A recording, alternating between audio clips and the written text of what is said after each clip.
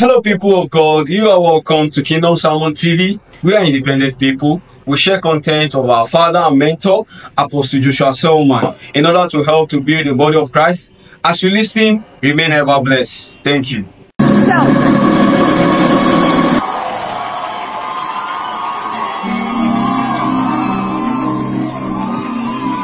Hallelujah. Praise the name of the Lord. Good evening, everybody. It's my joy again to be here. Amen. Hallelujah. Please, first and foremost, I'd like you to help me bless the Lord for Pastor Jerry and his wife. Thank you. Thank you. Thank you. Thank you. And then please, let's honor Dr. David Obueli. Thank you. Thank you. Hallelujah. Praise the name of the Lord.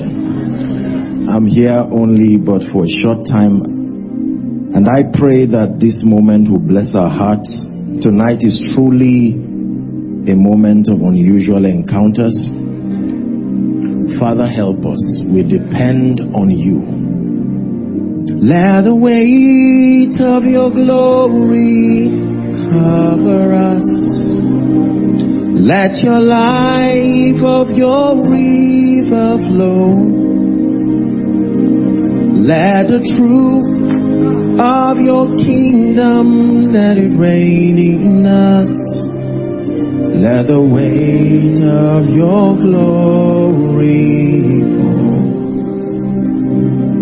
Let the weight of your glory cover us. Let the life of your glory fall. Let the truth of your kingdom, let it reign in us. Let the weight of your glory fall. Help us, Holy Spirit, open our eyes that we may see. To see you high and lifted up. You are shining in the light of your glory. Pour out your power and love as we sing, holy, holy, holy. We'll see you high and lifted up, shining in the light of your glory. Pour out your power and love.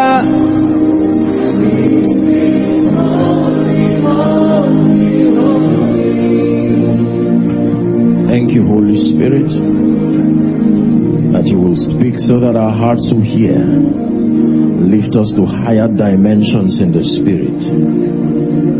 In the name of Jesus Christ. Amen. Please be seated.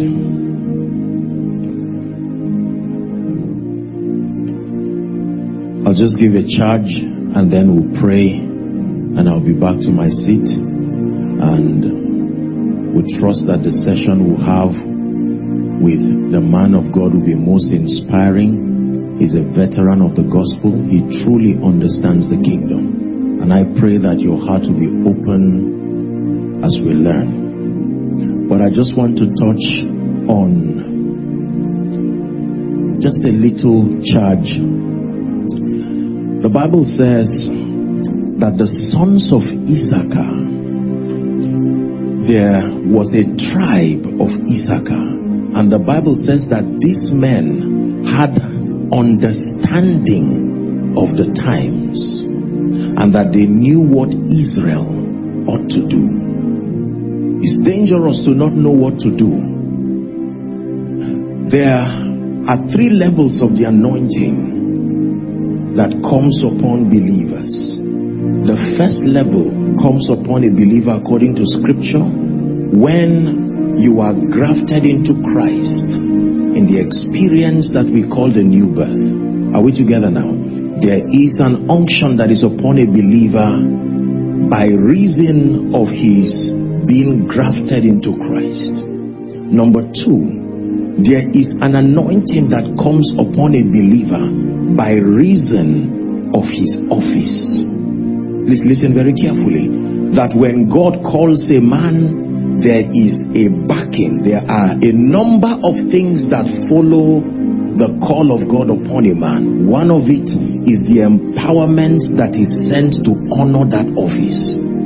Alongside that anointing, there are angelic cadres that signify the revelation given to that person. Revelations 1 verse 1 says, the revelation of Jesus Christ, which he gave unto his servant John. He said, and he sent it and signified it by his angel. Are we together now? These angels excel in strength and they walk within the coordinates of that call. Number 3, now listen carefully. The third level of the anointing comes upon a man by reason of going through the sacrifice of alignment to be part of God's program per season. That is not the anointing that comes upon you just because you are a believer. That is not the anointing that comes upon you just because of your office.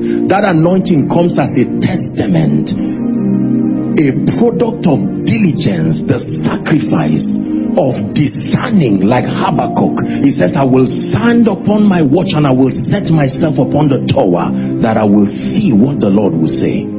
So that you are able to discern what the Spirit of God is doing in a season.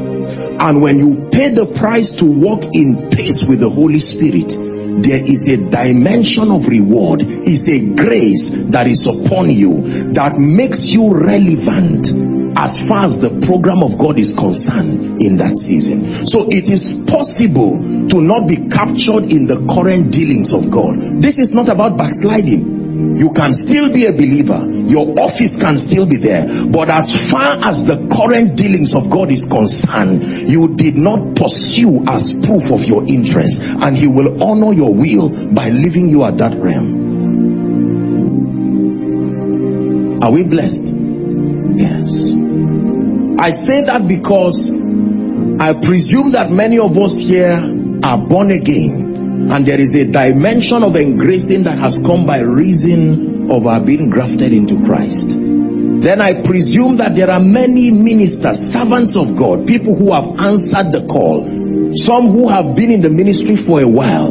Truly, there is a grace upon you by reason of your call, but there is what God is doing in this season. He says, worthy is the Lamb that was slain. And when he was worshipped, they called him the God who was, who is, and who is to come. These are dimensions. Knowing the God who was is good, but is not enough. There is still the God who is. Are we together? There is this present truth, what God is doing within this season. And I believe that this conference seeks to bring us to not just receive miracles, signs and wonders, as important as that is, but to position us, to reveal to us by the Spirit the current dealings of the Spirit across the nation, so that we can understand like the sons of Issachar and know how to align with what God is doing. Are we together? This is very important. I'm very passionate about knowing what God is doing, because his grace doesn't just honor men. His grace honors his program. God's grace moves in the direction of his program. It looks like he's looking for men, but he's only looking for men who are following the program. The grace will not come to you just because you want it. It will come with respect to your diligent pursuit of God's program. When I sent thee, lackest thou anything? Not when you went, when I sent thee. Are we blessed? The second thing that I want to touch very quickly is, by the grace of God, I have been a student of revivals. I have been a student of the move of God. I have studied the move of God across the continents of the earth. I have had the privilege to meet a few people who were mightily used by God. Some in their lifetime still alive, some have gone to be with the Lord. And I have found out that revivals and the move of God, for some reason, does not seem to last long enough to deliver that which was intended. Are we together now? So here and there you have a sudden outpouring of the Spirit, the move of God across a territory. Mighty things are happening, apostles and prophets rising, all kinds of things happening. And then, because there is deficiency in accurate knowledge on how to capture and preserve revivals, the move of God becomes aborted through carelessness, insensitivity, and the humanity of men. So if you would give me 10 minutes, I want to just share something about preserving the move of God. It is not enough to pray for revivals. It is not enough to enjoy the presence of revivals. We must understand the spiritual technology allocated for preserving revivals. This is what will make a move of God transgenerational, so that children will not say, parents, we once heard that there was a move of God here. The nation of Israel, every time they encountered God, he would mandate that they captured his dealings and archived them through several formulas, either in scrolls or build a monument around that experience. He said, when your children ask you, tell them this is what happened. If we do not know how to preserve revivals, there will be a generation that will arise that will not honor the God that we so lavishly pursue. Are we blessed? There are principles and patterns in the scripture that preserve revivals. This gospel we have received today have been preserved through the ages by a technology we must not lose. Respectfully speaking, this was the mistake of the Western nations. When God was moving through their parents and their grandparents, they were enjoying and pushing these revivals, but they did not create a system for continuity. So when Satan found out he could not do anything with all the evangelists, and these people were almost beyond backsliding, they had committed themselves and pledged their lives, he left them and came patiently to their children and grew with that generation. The generation he grew with are the captains of industry today. The generation he grew with. Listen, let me tell you, if you are not part of the growth process of a man, don't expect to be featured when he gets to the palace. A generation will only be loyal to who was there when they were rising. Coming up arbitrarily with an information and an idea, an attempt, and wanting a generation to give you attention when you were not there. So Satan knows this, and he came and was patient for over 3 decades, growing patiently with those we used to call children, growing patiently, and he brought them and showed them a route to success without God. And in the equation of their lives, they are yet to see the need for God. And if we are not careful, that same pattern will come to Africa, where Satan will give up on the current move and say, I give up, you keep serving your God while I prepare for tomorrow. Preserving revivals. And you pray in the Spirit in 1 minute.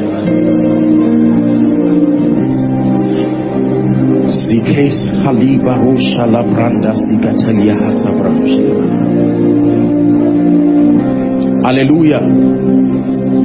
When Jesus rose again, the Bible says he was with the disciples for a period of 40 days according to Acts, that he was teaching them on the things or the matters of the kingdom. Are we together now? And then he told them, they asked him a question. They said, will you at this time restore the nation of Israel? And he said, it is not for you to know the times and the seasons that the Father has put in his care. Verse 8 says, but you shall receive power. After that, the Holy Ghost is come upon you. Now listen carefully. It says, when that activity happens to you, it will turn you to become witnesses. Not men of God, not business people. No. The titles are simply the geography of the assignment. But our mandate corporately is to be witnesses. A witness is a validator of a claim. You do not need a witness until there is a contention. When you go to the court of law, are we together now? If you say this happened and someone is objecting, the judge will say introduce a witness. The assignment of a witness is to concretize conviction, to make sure that everybody, all and sundry, believe that that proposition was not a lie. So the Bible says your assignment is to be witnesses. And then he now told you that as witnesses, you are mandated to be witnesses in Jerusalem, Judea, Samaria, and then to the utmost part. And to do that, you shall receive power. The first thing that happens to you is that the Holy Spirit comes. Power is not the first thing that happens. The personality of the Holy Spirit is introduced to your life. There is something he does before power comes. You have to understand that scripture. Are we together? Yes. Jesus was speaking about the Holy Spirit, and he said, I have many things to tell you, but ye cannot bear them now. He says, howbeit when he, the Spirit of truth, is come, he said, he will guide you. Even for truth, you must be guided, because truth can still mislead. It's not a lie alone that deceives. The truth, when not guided, can lead you into error. So just because it is true does not mean it is profitable. You must be guided. Everything that destroys the body of Christ today came from truth, not a lie. Error is truth that is stretched within its, beyond its boundary of relevance. So the Holy Spirit has an assignment to not just give you truth, but to guide you, to set the coordinates for their profitability in your life. That means there is something you should know before knowing about prosperity. If you don't know it and you just jump to it, the lack of that prior knowledge will make that truth to not profit you. This is not even where I'm going to. I have a few minutes. Listen carefully. That the Holy Spirit was sent to the church as the guarantee that revivals can be preserved. Not just introduced. We know the Holy Spirit as an introducer of the move of God, but very few people know him as the preserver.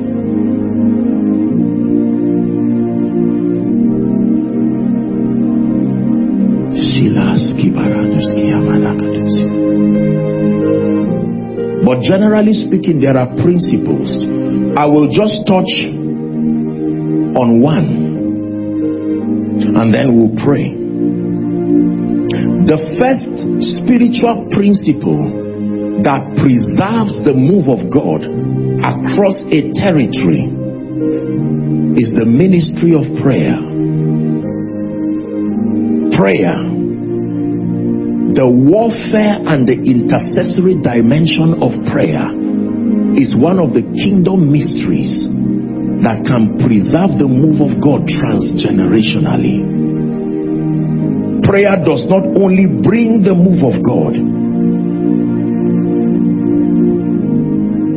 In the early church, they had prayer cells, they had prayer groups. They didn't just converge to break bread alone, they converged to pray. Did you know that the one thing Satan fought in Babylon was prayer? That a parliament came together to meet as though they were meeting about a state affair, but it was really because the prayer of Daniel as a single individual was doing something to the spirits of the Medes and the Persians that ruled over the second heavens, and a parliament under the influence of those spirits came together that for only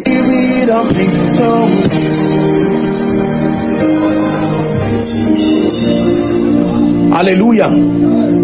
When this system, this antichrist system that was encapsulated in a woman called Jezebel, appeared to fight the purposes of God, then God now sent his prophetic system. I taught you yesterday, the spiritual system that restores the patterns of God. That system is called Elijah. Not just the man Elijah. Elijah was an embodiment of that system. He used the weapon of prayer to preserve the purposes of God. It was at a time when the prophets of God were in hiding. Why? Because there was a system in a woman called Jezebel. I told you Jezebel is a system that only is activated when she sits with government. It's a system that fights influence.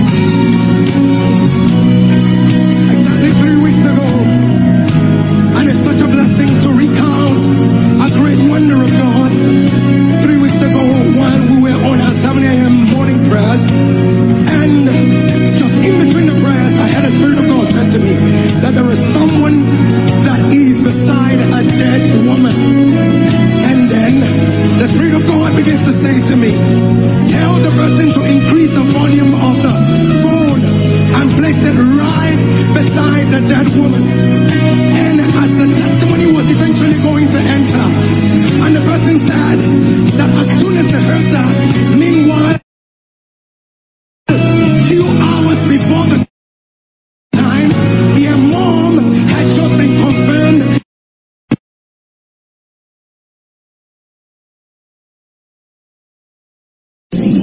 And to align, but you must trust God for grace to fan your prayer altar once again. For he spake a parable to the end that men ought always to pray and not to faint.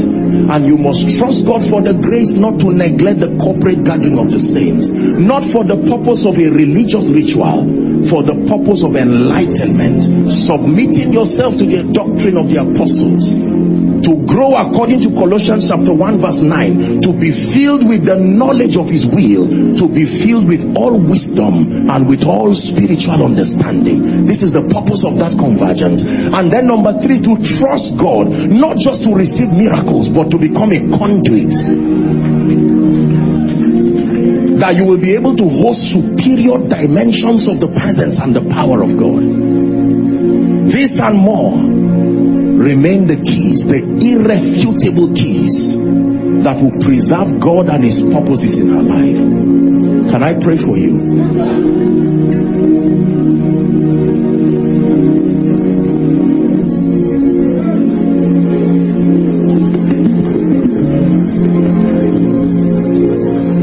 Spare me 5 minutes, Pastor, just to say a word of prayer.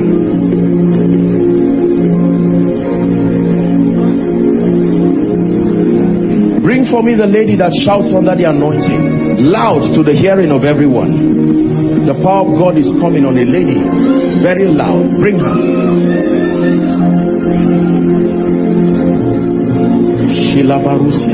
Father, I stretch my hands over your people. In the name of Jesus the Christ, the Son of the living God, I pray for you. I stretch my hands from the left to the right all across this auditorium, and in the name of Jesus, you are the people I prayed for yesterday. My dear, your wife, lift your hands. I know I prayed for you yesterday, but there is a prophetic dimension God is bringing you into. In the name of Jesus, I declare over you, take that fire now. You will never be the same. I release that grace upon you. In the name of Jesus Christ, I pray for you, the spirit of prophecy, the bowels of the spirit, that as many who are called into that dimension, right now in the name of Jesus, take that grace. I shift you by the spirit. Step into those dimensions in the spirit. In the name of Jesus, the Son of the living God, I place grace upon your life, the eyes that see and the ears that hear, in the name of Jesus Christ. And I declare the spirit of revelation, accurate understanding of the mysteries of the kingdom. In the name of Jesus, may your eyes be open to see. May your eyes be open to see.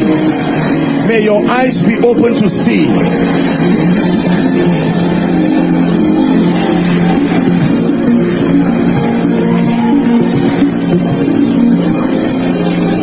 I declare anyone here under any yoke of darkness that is not of the Christ, I come by the rod of a higher priesthood, and in the name of Jesus the Christ of God, every spirit that is foreign, help that man, I command that devil out of your life now. Out of your life now. I speak to every closed door, like your team says, every door that has refused to open. In the name of Jesus, I join my faith with the graces and the servants of God here, and we speak to those gates and doors. Ephata, be open in the name of Jesus.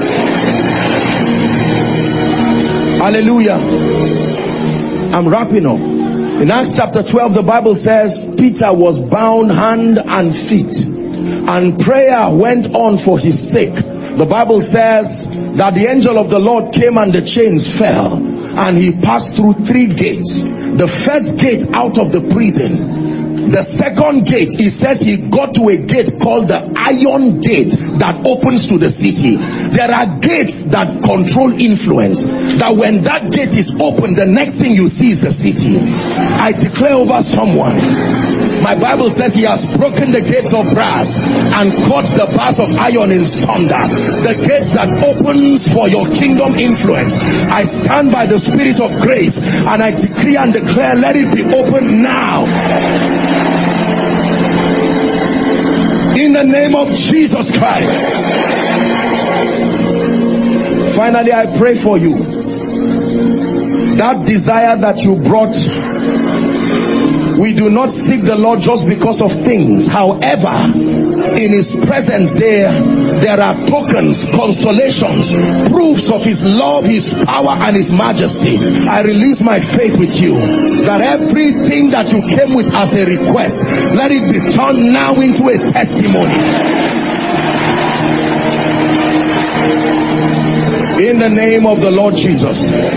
Now please listen. Please listen. As Dr. David Ogweli comes up, please, I want you to sit down and learn the doctrine and the ways of the kingdom. Refuse to be distracted. Sit with all your heart. Pay attention and hear the counsel of God. The truths of the kingdom are the keys that release the power of God. Habakkuk chapter 3 and verse 4, it says, in that light that came out of his hands, there was the hiding place of his power. The power of God is found in his light. Are we together now? So please, all together, thank you for all of this time, but I want you to settle down and let us listen so that we are sound in doctrine, we are built, we are matured in the things of the Spirit.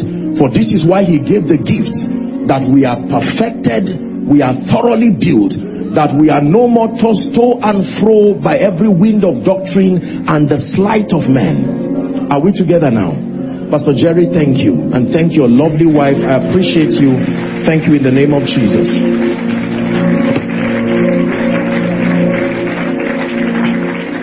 Please, can we be seated in the presence of God? I want to tell us one more time that a season has been breathed upon us. And please, let's sit. Protocol sit. Everyone sit.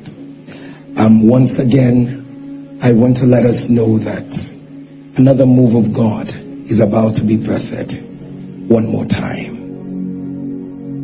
Please, can we say, God bless you, Apostle.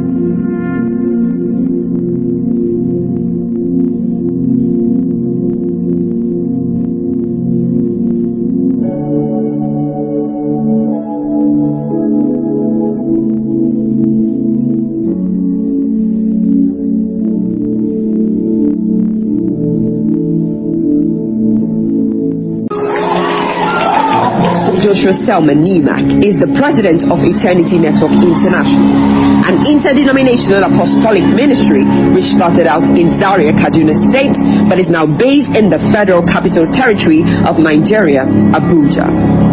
Motivated by his deep love for the body of Christ, Apostle Selman regularly teaches believers across various denominations with unusual insights into God's Word, and his ministrations are marked with awesome manifestations of God's power. He is the host of Koinonia, a weekly program that attracts thousands of people desiring to experience worship, word, miracles, love, and true intimacy with the Holy Spirit, deepening their fellowship with God and preparing them to fulfill their divine destiny.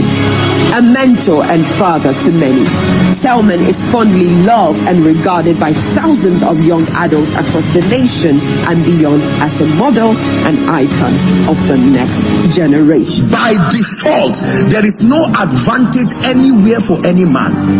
You introduce systems of advantage into your destiny as you go. The first of them being salvation. It's like making do with whatever grows in a farm, and what grows in a farm without being planted is weed. So I come from a family, for instance, with no advantage, and now it is my responsibility under God to understand God and his ways, and then introduce to my destiny systems of advantage that begin to correct errors that I met. Ladies and gentlemen, please rise and make welcome Apostle Joshua.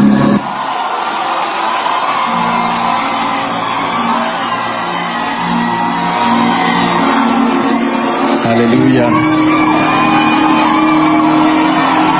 Hallelujah.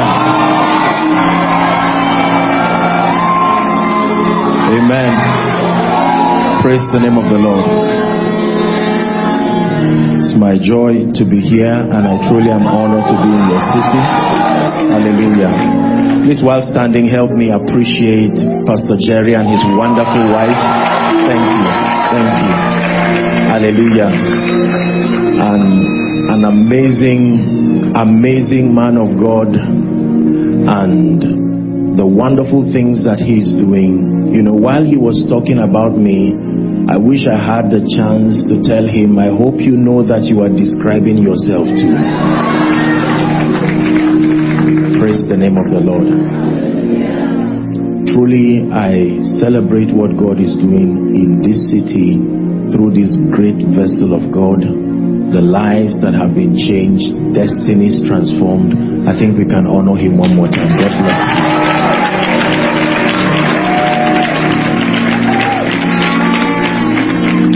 Bless the Lord, oh my soul. Oh my soul. Worship his holy name.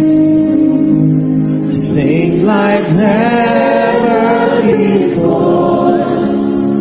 Oh my soul, worship your holy name. Father, tonight, in the name of your Son Jesus Christ, we pray that you will do mighty things in our midst. We have come with our hearts open. We have come with hunger. We have come to receive. We have come to be transformed. We have come to be imparted. We decree and declare tonight that there is the hearing of faith and also the working of miracles. Lord, I thank you because no life represented here, inside and outside, following online, will be the same. In the name of Jesus Christ. You love prayer. Can we pray for a minute or two? Please lift your voice and pray in the Spirit.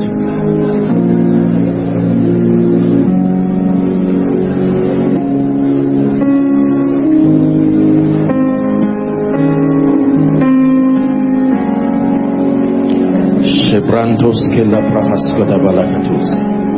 Shkata balakata brondos soto balahashidas.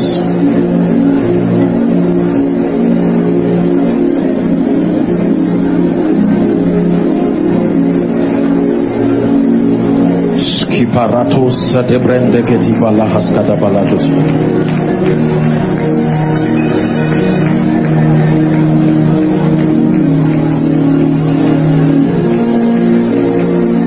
Shataka parata katosa de balato sekete brandas kate balakata. Shekete prasada shalanda prato sekete balada balada boxe.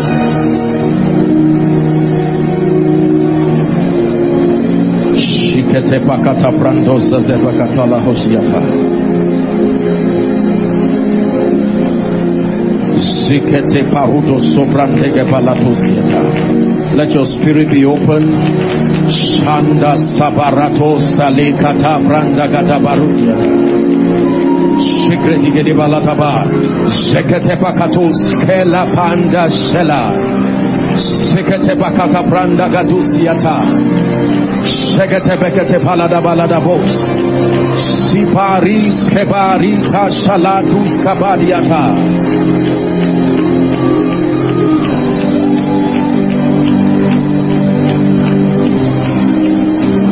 I release the sound of the heavens, sound of creation. Yahweh is here. I release the sound of the heavens, sound of creation. Yahweh is here.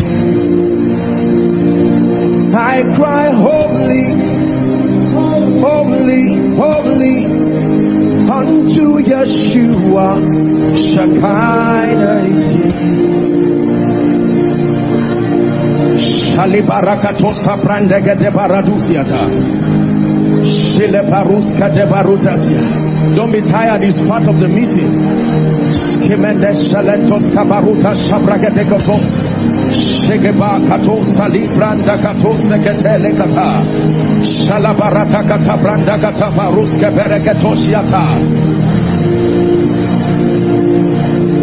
Shile barudasiata. Sibarakatosa libranda kata bariata. Streams of joy. Abia State. Pray your way to a new dimension in the spirit. Hiya, hiya, ha, hey, hey, hey. Hiya, hiya, ha, hey. Let me prophesy upon your life. You will never be the same. Is grace. Your life is changed. You will never be the same. You've touched His grace. You will never be the same. You've touched His grace. You will never be the same.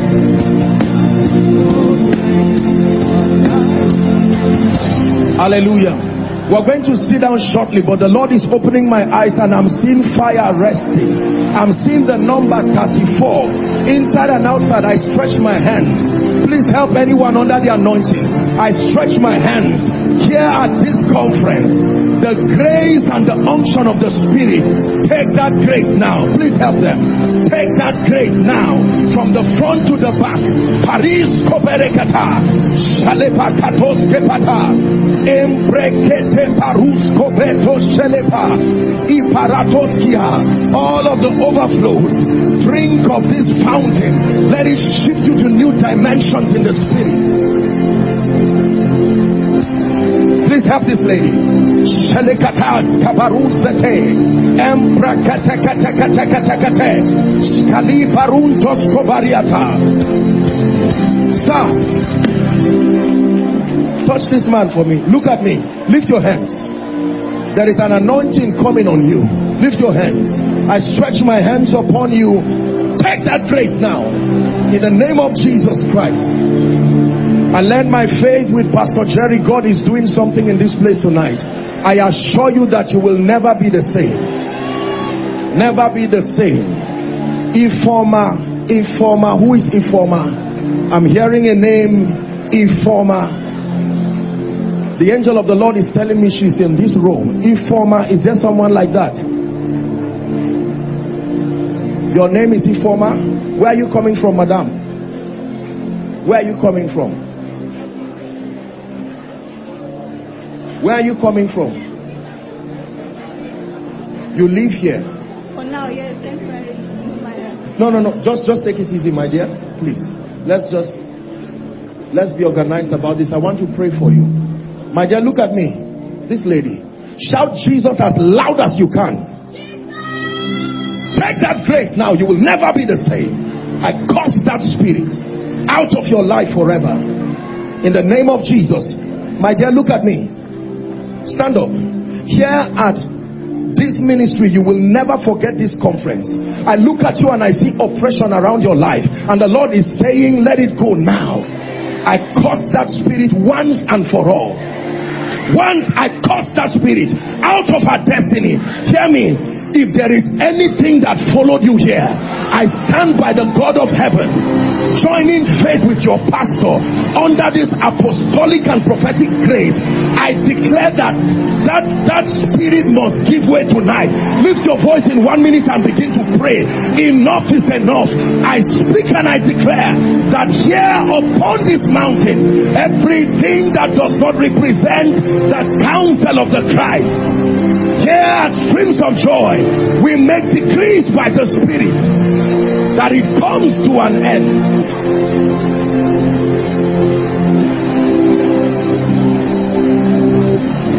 Praise Salatash Shanda Sananda Kaparutastea Ebrakato Bakato Sekatebeleketa Skombani Sendas Kaneshiata Rakata Bakato Sobreketekete.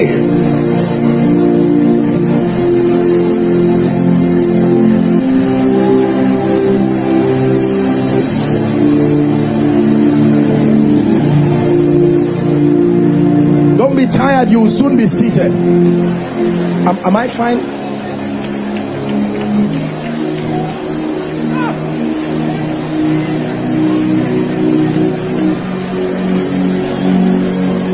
Hallelujah. Hallelujah.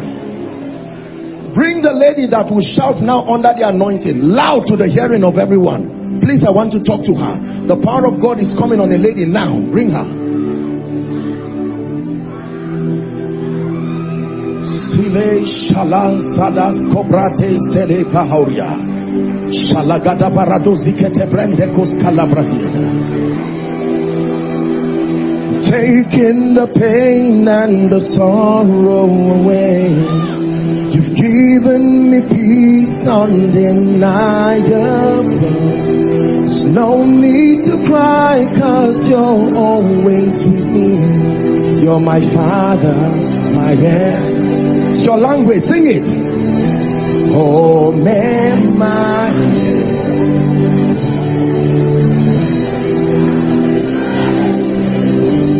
Shalabarus Kadibrandi Gedibaratus Shekete Baruda Siata Balakata.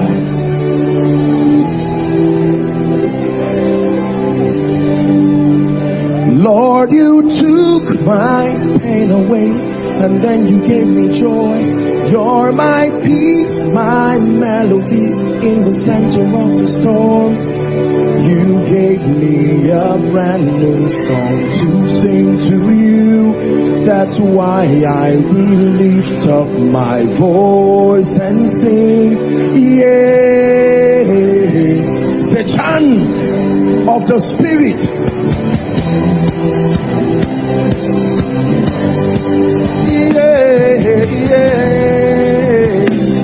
Hallelujah. Madam, where are you coming from? I'm seeing, what do you have to do with Abuja? Give her a mic. Where are you coming from? Where are you coming Abuja. from? Abuja. Yes, sir. The Lord is about to change your life.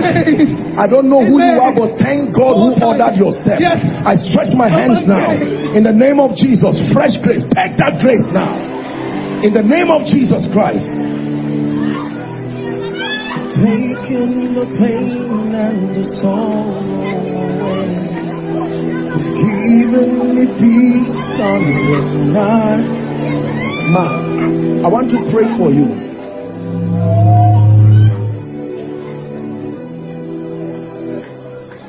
That no infirmity will stand your body in the name of Jesus Christ. Is it all right if I talk to you, man? I want to pray that the devil, please don't come out at random. Please.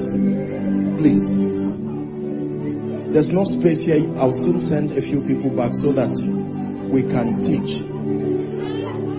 I'm looking at this woman and I'm seeing a serpent out of her destiny now. Out now, in the name of Jesus.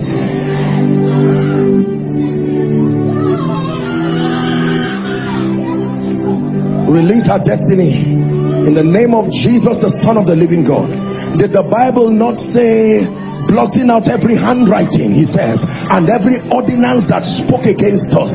Your Bible declares that he nailed it to his cross.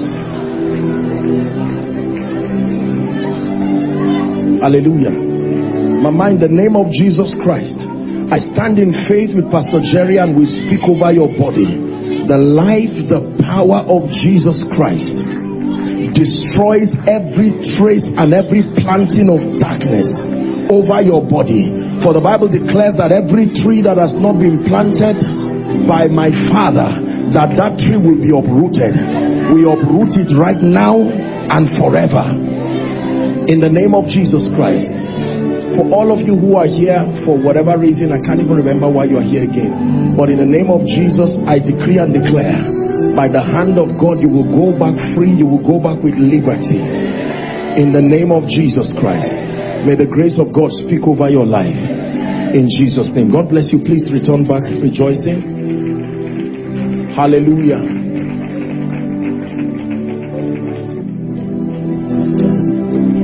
You'll be seated shortly. Am I wasting your time? There is a pastor here.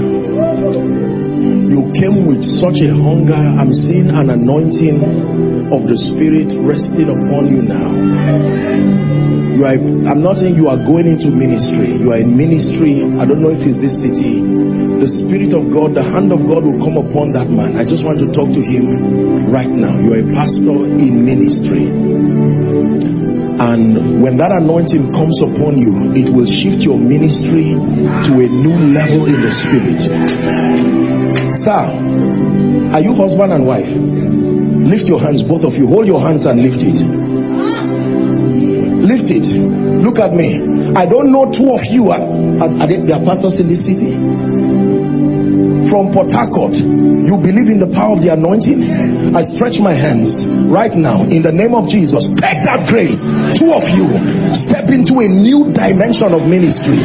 Signs, wonders, miracles by the Spirit of God.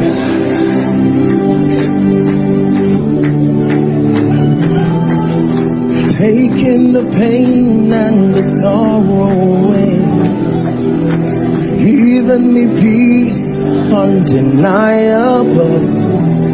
There's no need to cry, 'cause you're always with me.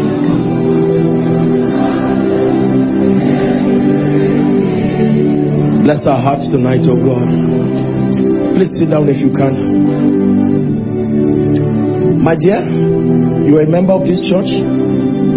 I'm looking at you and I'm seeing you climb a ladder in the Spirit.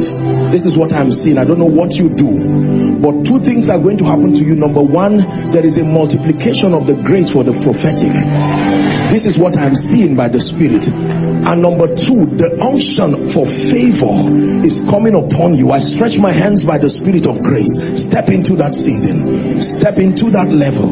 I take away limitations from your destiny by the Spirit of grace. Can I tell you this?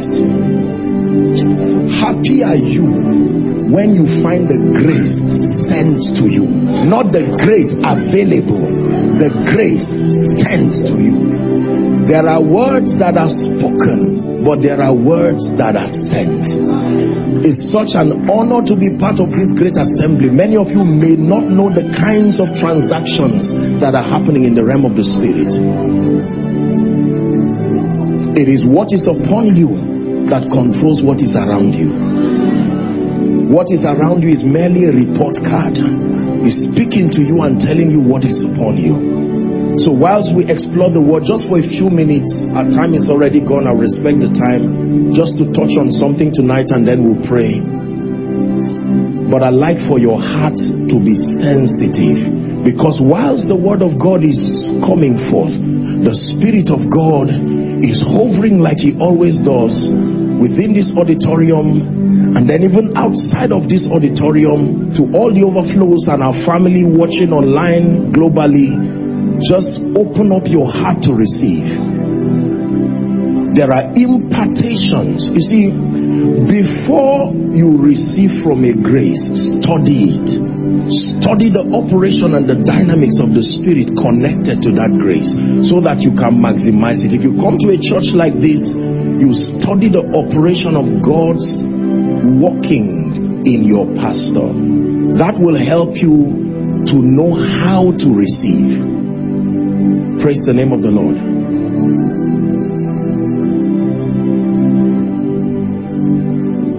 So let hope rise. Darkness trembles in your holy light. Let hope, let it rise. Darkness trembles in your holy light. Listen to me. Ephesians chapter 3. Pastor, when Paul began to teach the church in Ephesus, part of his apostolic ministry, helping to mentor and to build the church, in Ephesians chapter 3, Paul began to speak about the basis of his ability to communicate spiritual things. And Paul began to speak to the people to say how that it was by revelation he was granted access to what he calls the fellowship of the mystery. Like occultism, as though you were initiated to be a partaker of a body of spiritual truth. And he said, among the many graces that were given to him, there was a strange one found in verse 9. Verse 9 says, there is a grace that can make all men see. It's a grace that supplies spiritual illumination and compels you to comprehend spiritual things, regardless your intellectual limitations. It's an unction, because you see, when we're dealing with spiritual things, we are not just dealing with matters of intellect. It is a realm that flesh and blood cannot comprehend. He told Peter, flesh and blood has not revealed this. So that dimension of revelation is higher than the realm that flesh and blood reveals. Are we together now? Yes. So he says, to make all men see. That whilst you are in an atmosphere like this, suddenly the truths of scripture begin to open up to you, and your eyes, your mind begins to comprehend these truths. Because in this kingdom, it is as far as your eyes can see. It says, lift up your eyes from where thou art. As far as your eyes can see, then it is given unto you. So can we look to the word of God for a minute or two? I have a number of things that I desire to share. My assignment, by the grace of God, is that every time God grants me the privilege to go to a territory, my assignment basically is, by the Spirit of grace, to stand and support that which God is doing through the vessels within that territory, and to do that by helping to supply dimensions of spiritual reality that can help strengthen the body of Christ within that territory. Because you see, a true apostolic grace is not a ministerial grace, it is an administrative grace. A true apostolic grace is mandated with the responsibility of coordinating the spiritual activities within a dispensation. That means that by the election of grace, you are granted the privilege to see to it that the body of spiritual knowledge allocated for a generation is effectively dispensed. So God supplies all of the spiritual arsenals that need to back you so that you are efficient in supplying those dimensions. And it is an honor to be granted this privilege and this grace by God to be a contributor, a strengthener, a lifter of the hands of men in the body. Hallelujah. Praise the name of the Lord. So let's discuss a few things. I want to teach very briefly, wherever we stop tonight, we'll pray on spiritual patterns. Please pay attention to this teaching. I believe by the grace of God that in addition to that which your pastor has labored and continues to labor communicating to you, so that you are strengthened, that this truth, alongside all the servants of God who have come and will be coming, that together as a coordinated army, that God will supply something in this conference that will shift you in reality to the next dimension. One thing I must commend about this church, sir, is that you are a passionate people who are full of faith. The faith of God is palpable within this assembly. It is true that you believe what you say. Hallelujah. Praise the name of the Lord. Jeremiah chapter 6.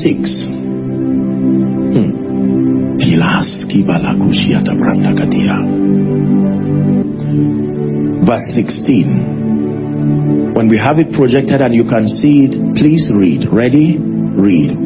Thus saith the Lord, stand ye in the ways and see, and ask for the old path, where is the good way, and walk therein, and you shall find. Listen, don't rush. The Bible shows us here that for the believer, there is a relationship between asking, walking, and rest. That the pathway to rest starts when you ask, then when you are shown, you obtain grace to walk in that path, and then you will find rest. Are we together now? Now, all across the globe, there are men and women who continue to press towards spiritual things in hope that they will be able to find the principles of the kingdom that are responsible for the various outcomes that we desire. All over the world, Pastor, from the US to Asia to Europe to Africa, men and women continue to search for the keys that control the various dimensions of possibilities in the kingdom. For others, they seek to know the dynamics that is responsible for the miraculous. For others, they want to search for the principles that control the blessing of the Lord upon the life of a believer in reality. For others, they seek to find out the keys that are responsible for influence and access, like you so greatly prophesied, where kings agree that you are king over them. The Bible says several men came to David in the cave of Adullam, and that they said that they submitted himself to be king over them. Are we together? Now, as you might have heard me say, this kingdom that we are part of is a compendium of infinite possibilities. You have to agree on this. Are we together now? That the possibilities that are in this kingdom are as vast as God himself. And that means that in the entire span of a believer's journey, whatever you are able to capture throughout your lifetime becomes the frame of your understanding of who God is and how far he's able to take you. Are we together now? And that the theology that your life will write will be based on your perspective about God. And so all through history, we've had people come up with different ideas about who God is and the pathway that makes for victory in the kingdom. Others, as a result of their prolonged frustrations, have found ways to shut down certain names of God because of their experiences. They have lived long on the earth and have not been able to capture certain dimensions of God, and so to them those dimensions no longer exist. It is dangerous to teach from the frame of your limitation. The Bible says in Acts chapter 18 that there was a man called Apollos. The Bible says he was a mighty man who was fervent in scripture. The kind of man every pastor will be looking for.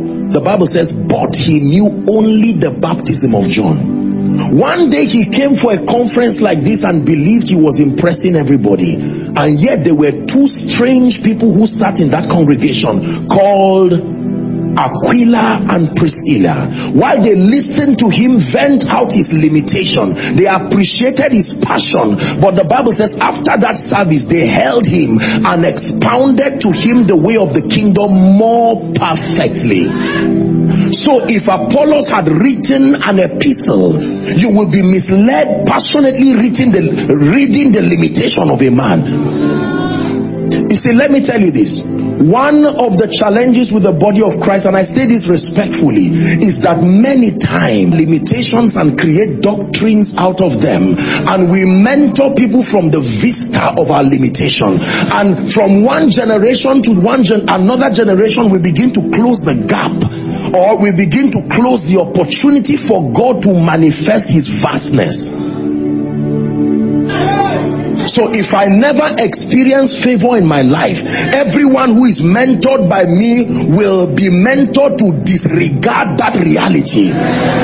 If I do not experience speed in my life, I convert my pain to a theology, and now I teach it so that whoever should release his faith for more of God now is compelled as a proof of his loyalty to my ideology.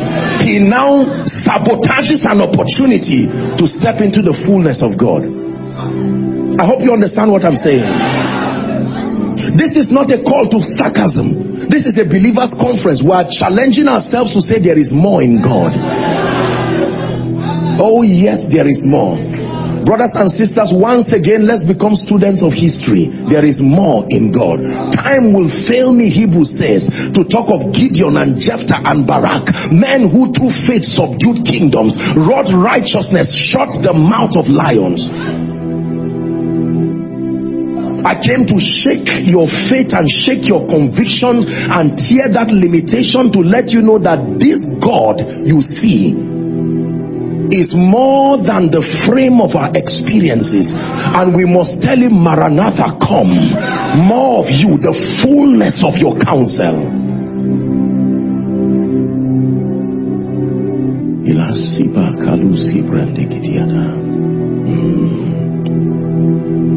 When I pray for 100 people and only 2 people are healed, I turn my embarrassment into a theology rather than using it as a drive to press for deeper dimensions, knowing that God is true and only men are liars. I would turn my embarrassment and say the person who did not get healed, I find a very intelligent theological reason, and everybody who watches me, they will frame their lives after my limitation. Let me tell you sincerely, this God that we serve, we are yet to scratch a bit of the vastness of the power, the grace, the possibilities that are in Christ. And I believe in the name of Jesus that in our lifetime that we are hungry and desperate and unashamed enough to push to these dimensions, that once again we will sign a signature in this generation that there were men and women who knew God and proved their knowledge of him through the exploits and the impact. The Bible says, but the people that do know their God, they shall be strong, capacity, and then they will do exploits. Please sit down. Are we blessed? So we must establish that fact. It says, stand in the ways and see. As for the old path, the old path is not the path of a denomination. No. The old path is, you see, God, let me tell you how God works.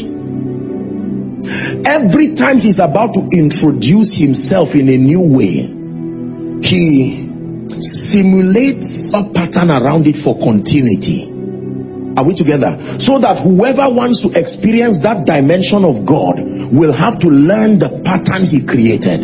So for instance, when he was going to introduce, because until Adam came, there was no idea of expansion through reproduction. It was only creation. This is what confused the devil. All of a sudden he sees a woman's stomach protruding, and then another man comes out of it and says, what is this? Every time God wanted to expand, he would create, but he invented the formula of reproduction through Adam and Eve. That was why Satan looked for Cain. That was the first man who was the product of reproduction, Cain. That meant Satan was seeing a formula God had put in man now, that the womb of a woman can now make many more men. He didn't know that the woman's womb could get pregnant again. He thought Cain was the only one, so he came to him. Now we're not, please sit down. This is not where I'm going at all. Just help me support my focus. Are we together?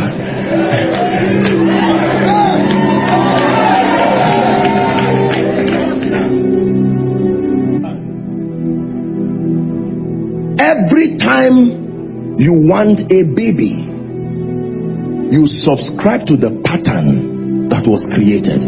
Is that true? Salvation, when Jesus came, he didn't just save man. Do you know, as powerful as God was and is, he did not cast sin out of men. He didn't stand to say, I, God, Yahweh, I use my might as the creator of the heavens and the earth, and I cast sin out of men. Because he had created a pattern. The pattern says, without the shedding of blood, it is illegal to remit sins. It's a pattern. Number two, there is a pattern that says the wages of sin is death. Now, when God came to the earth, he himself had to submit to those patterns. Now, listen carefully.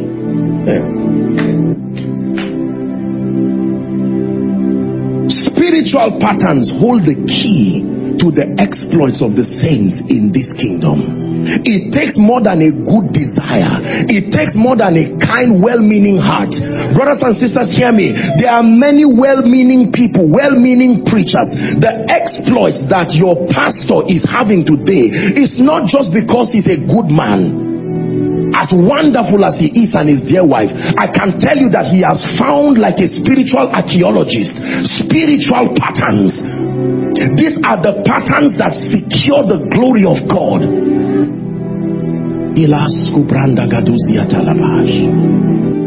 So there is a pattern that is responsible for administering salvation. Are we together now?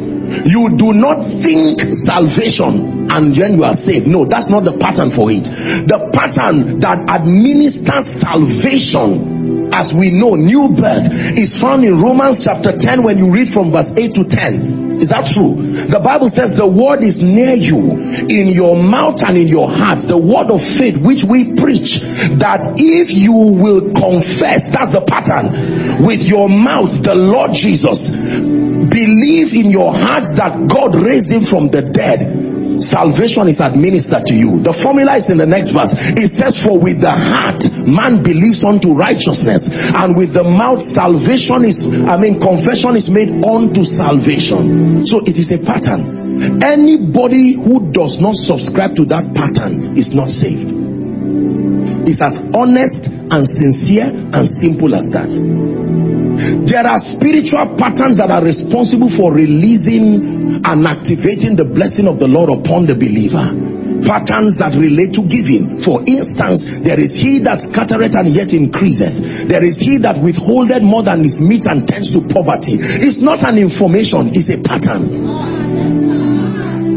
Another spiritual pattern that supports your longevity is he who does not walk should not eat. It's an advice that if you plan to be lazy, forget about food, because eating without walking will kill you. This is a medical advice. These are spiritual patterns. So part of the ways you choose life is that anytime you see a plate of food in front of you, ask yourself, what work is this food going to support? This is how to live long. It's an advice. Are we together? There is a pattern that is responsible for renewal. The Bible says, hast thou not heard, seen, hast thou not heard, the everlasting God the Lord, are we together, that he is not weary, he does not faint. Then the Bible says, even the young men will faint and the youth will be weary. It says, but they that wait. Is a pattern. It's not just an information that it is human to be weary. The wear and tear, the vicissitudes of life can beat down your focus, your zeal, and your power. Incorporate this pattern to your spiritual walk and you will run and not be weary. You will walk and not faint. So every time you are weary and you are fainting, that is an information that your pain is telling you you are violating a spiritual pattern.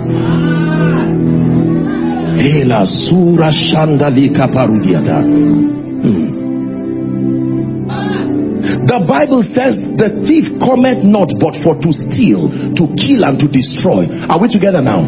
So he gave you a pattern that encapsulates Satan's work.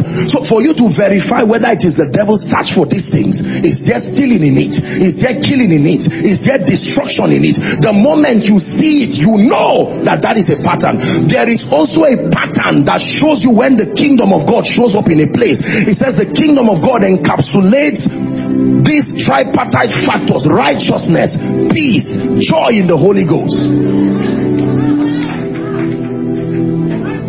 This is a prophetic compendium of patterns, roadmaps that lead to mysterious outcomes. These are the principles that turn ordinary people to signs and wonders. That we reign and we rule in this kingdom on the strength of the patterns we have found. Our possibilities are not defined by the love of God. The same Lord is rich unto all. They are predicated upon our comprehending the spiritual patterns. So two people loved by God can be in Abia State, sincere believers, but their possibilities can be east and west. It's not a measure of the love of God for them. It is a measure of how far they have been able to discover the patterns that are responsible for the outcomes they desire. This is a very powerful revelation. The name given to this revelation is Jesus the Way. Jesus did not say, I am life alone. He said, I am the way, the methodology of the kingdom. Is God speaking to someone? Several people desire the anointing, but there are spiritual patterns that control and govern both the reception and the administration of the anointing. You see, mastery makes difficult things look easy, but behind them is a diligent study of their operations. Please hear me, saints of God. The quality of my life and your life in this kingdom will depend on how much we are willing to obtain grace from God and become students in the school of the Spirit to search for the patterns.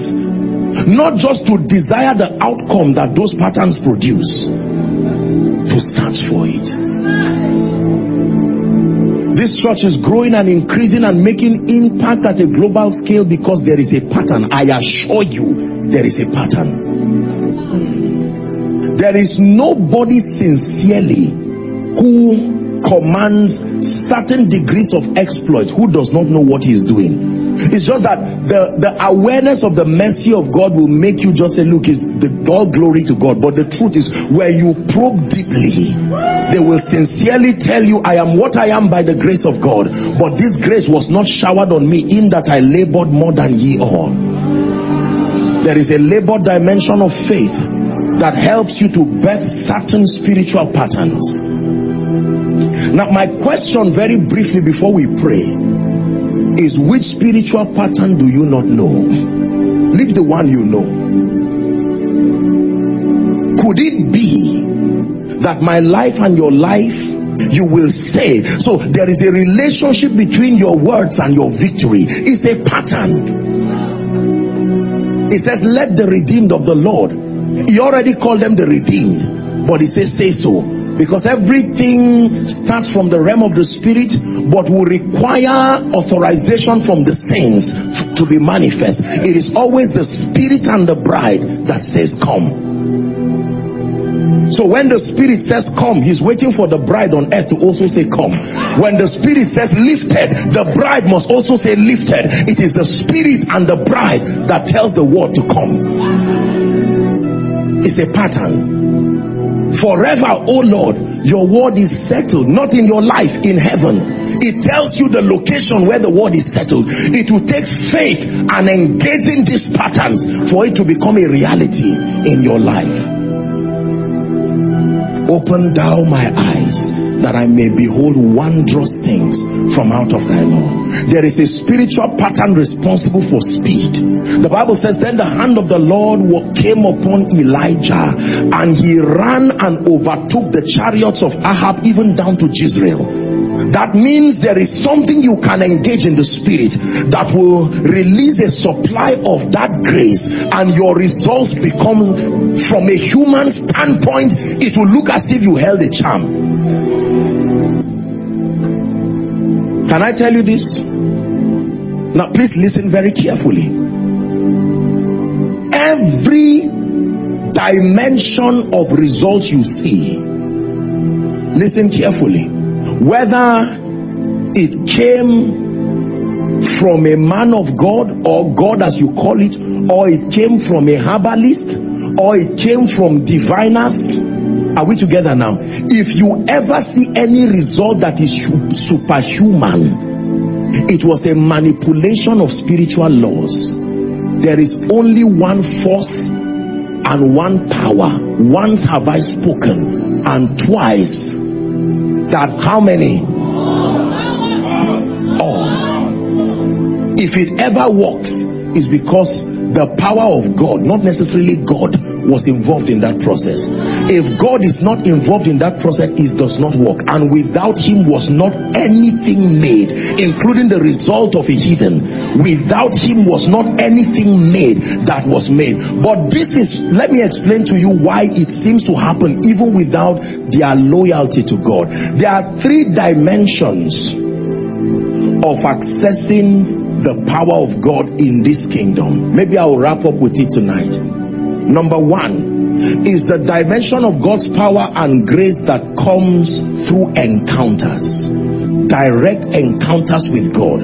When you have a solid encounter with the God of the Bible, there is a dimension of power that is given to you as a token, as a reward for your press for meeting him. Now, the highest level of spiritual power that can be given to a man comes through that platform. Please listen carefully. Are we together now?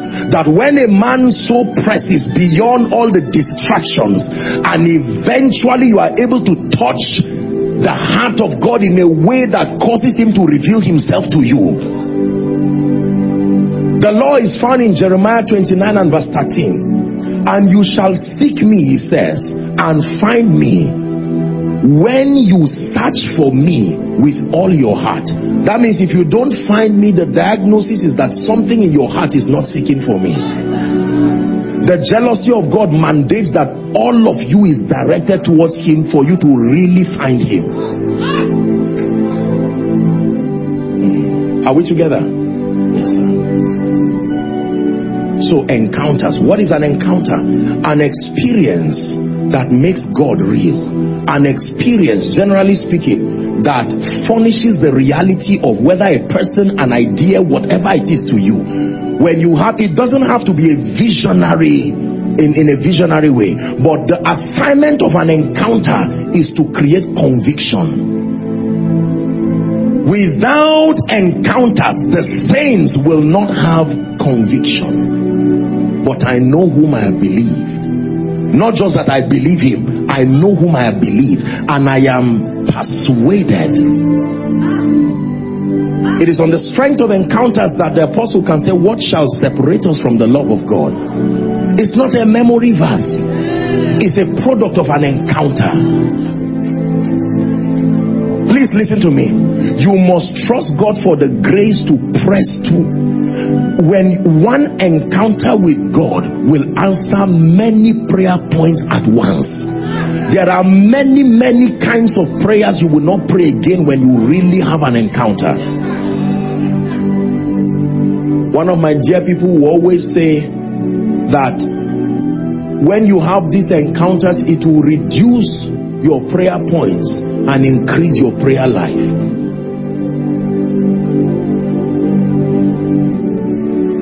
Everybody say encounters.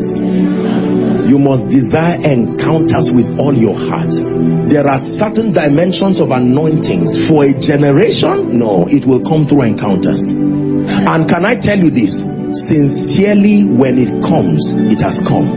It will be clear that the spirit of Elijah doth rest upon Elisha. If you are still doubting and hoping it's there or it's not, then it means it's not there. Number two, very quickly, the second platform that affords us the opportunity to receive the unction and the possibilities to demonstrate the might of God in this kingdom is the mysteries or the principles of the kingdom, such as what I'm teaching you now. There is a dimension of the power of God invested in these principles. You don't have to believe him to access it. It is controlled by knowledge and understanding, not intimacy. Intimacy is not a condition to receive power at that level. It is knowledge and understanding. So I can ignore the God of the Bible, and through the humility and meekness, I can learn from people who have found these patterns. They may not admit the God who delivered it, like the secular, the business principles they use to excel, the leadership principles. These are all principles. If it ever works, it's because there is God in that equation. Now, they may not desire an encounter with that God, but understanding has brought them to a point where they are able to walk those principles. And there is a dimension of his power invested in principles. If, God forbid, not to play with your mind, but if a terrorist decides to sow in rainy season, the soil, the earth will not refuse to produce because there is a pattern. The power of God has already it's already invested in that. Are we together now? Yes. Someone can be insulting God and still have a child after 9 months because there is a pattern. Are we together now? Someone will insult God before he goes to bed and wake up in the morning and keep insulting again because there is a pattern. It is the second level. The key to receiving at that level is not intimacy. The key to receiving at that level is understanding. Are we together? The third platform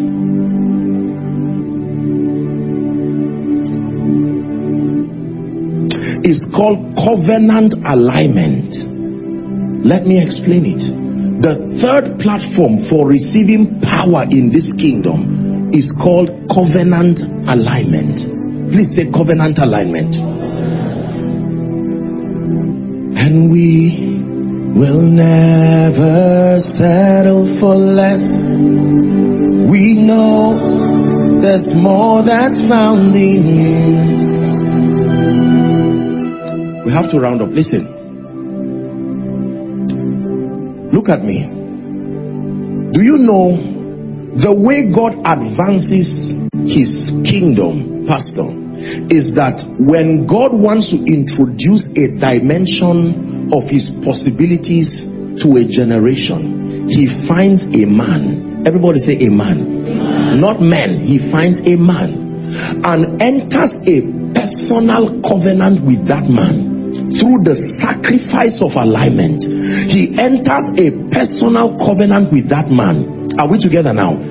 That covenant becomes the legitimate authorization for God to reveal that dimension of him in the earth. And for as long as that man is alive, any other person who must host that dimension of God must be able to do it in alignment to God and that system he has created.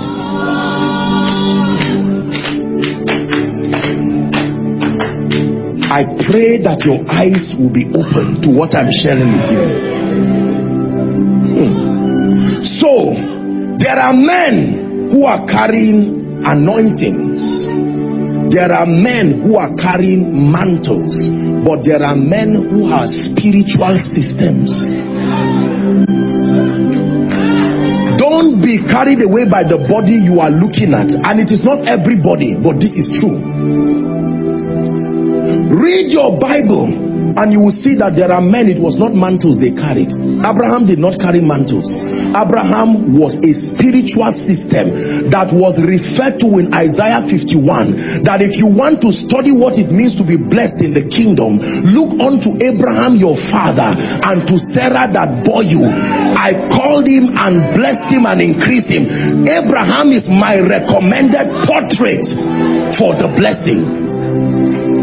You ever ignore that reality, if you like serve God as much as you want, he will refer you back to that pattern. Pattern number 2, system number 2, Jacob. Jacob is God's biblical pattern for encounters. That every time you want to encounter God, the individual that embodies that revelation is Jacob. Psalm 24 says the earth is the Lord's and its fullness thereof, the walls and they that dwell therein. When you read on, it says this is the generation that seek thy face, O Jacob, or O God of Jacob. Until Jacob had an encounter, there was no God of Jacob. It was God of Abraham and God of Isaac. In Genesis 28, Jacob lay in the night to sleep in a place called Luz, that will later be changed to Bethel. Are we together now? And the Bible says when he lay down to sleep, suddenly he saw a ladder that connected the earth and heaven. Is it in your Bible? I hope you know they were not parables. These were things that actually happened. And he saw angels ascending and descending, and at the top of it was God. Are we together now? And he began to speak to him, and the Bible says he got up and said, the Lord was in this place and I knew not.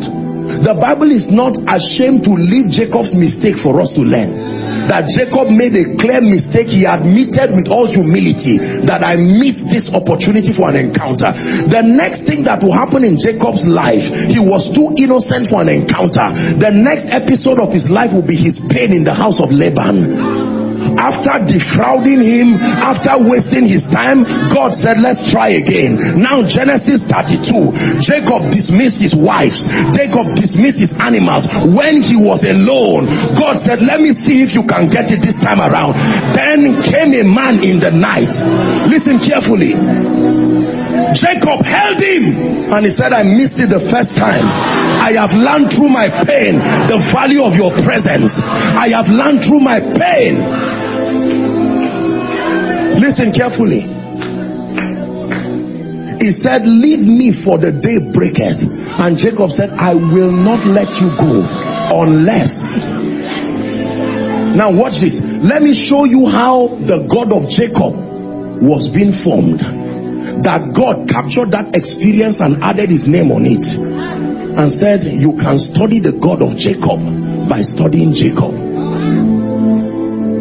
Are we blessed? These men were not carrying mantles. They were spiritual systems. The dimension of God committed to them is still valid today. And then he said, what is your name?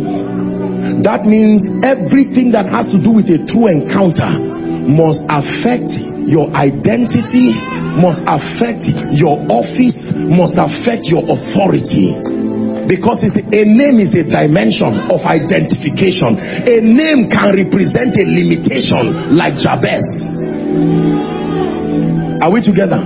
What is your name? And it says Jacob. It says, thou shalt no more be called Jacob, for as a prince you have had power with God and you have prevailed. And he touched his thigh. That means the condition for a genuine encounter is that something must be in your life that makes you incomplete without God. Jacob, if you want an encounter, I must do something to you that leaves you permanently deficient without me, so I become the completer of your life. Then the Bible says he blessed him, and the sun arose, and he called that place Peniel, the face of God. For I have seen God face to face, and my life is spared. And God said, Jacob, congratulations.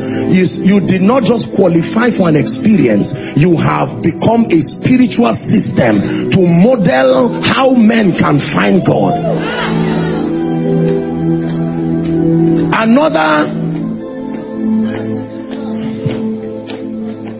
Another spiritual system was this mystery system disguised in a body we call Elijah. The first manifestation of Elijah, the spirit of Elijah, was not in the man Elijah. The first manifestation of that mystery was in a man called Noah. Goodness, my God, my God, my God. You see, Elijah is a spiritual system that foreruns revival.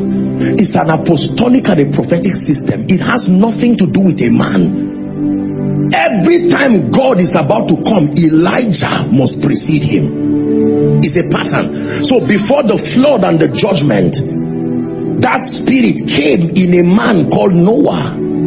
Then when Jezebel and the prophets of Baal were persecuting the people of God, that system came again, embodied now in a man called Elijah the Tishbite. Are we together?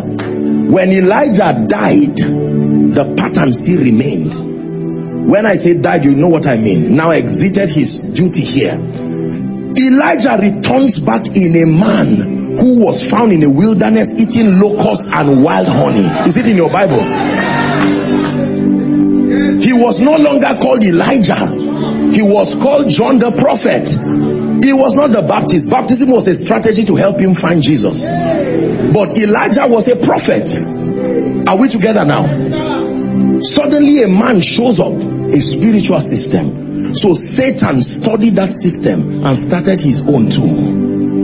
The first of that system was Cain. And Cain built a city and named him after his child. And then we now see that there was another spiritual system called Nimrod Kush. Theologically speaking, he killed his father and married his mother, Samiramai. That's how he became Nimrod Kush. He manipulated a pattern that gave him so much influence, and they wanted to build a city whose top would reach the heavens. And God knew they were going to do it. He had to be the one to come and scatter it. Are we together? Then we see another spiritual pattern represented in a she goddess called Jezebel. That Jezebel is not just a woman. Are we together now? Delilah is not just a woman. Delilah is a spiritual pattern that represents seduction. A spiritual system that destroys great men and great things.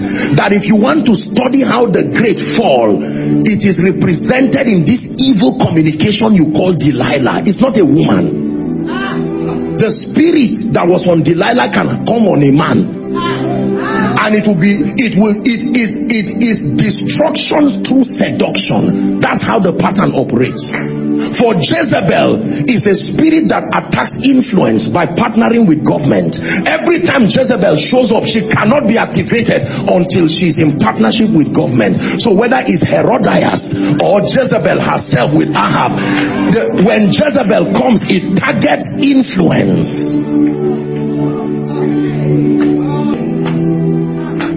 Are we together?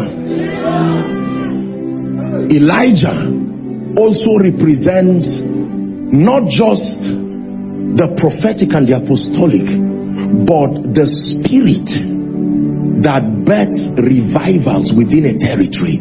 Elijah was recommended as a case study when Apostle James was teaching people about prayer. Are we together? He used an example.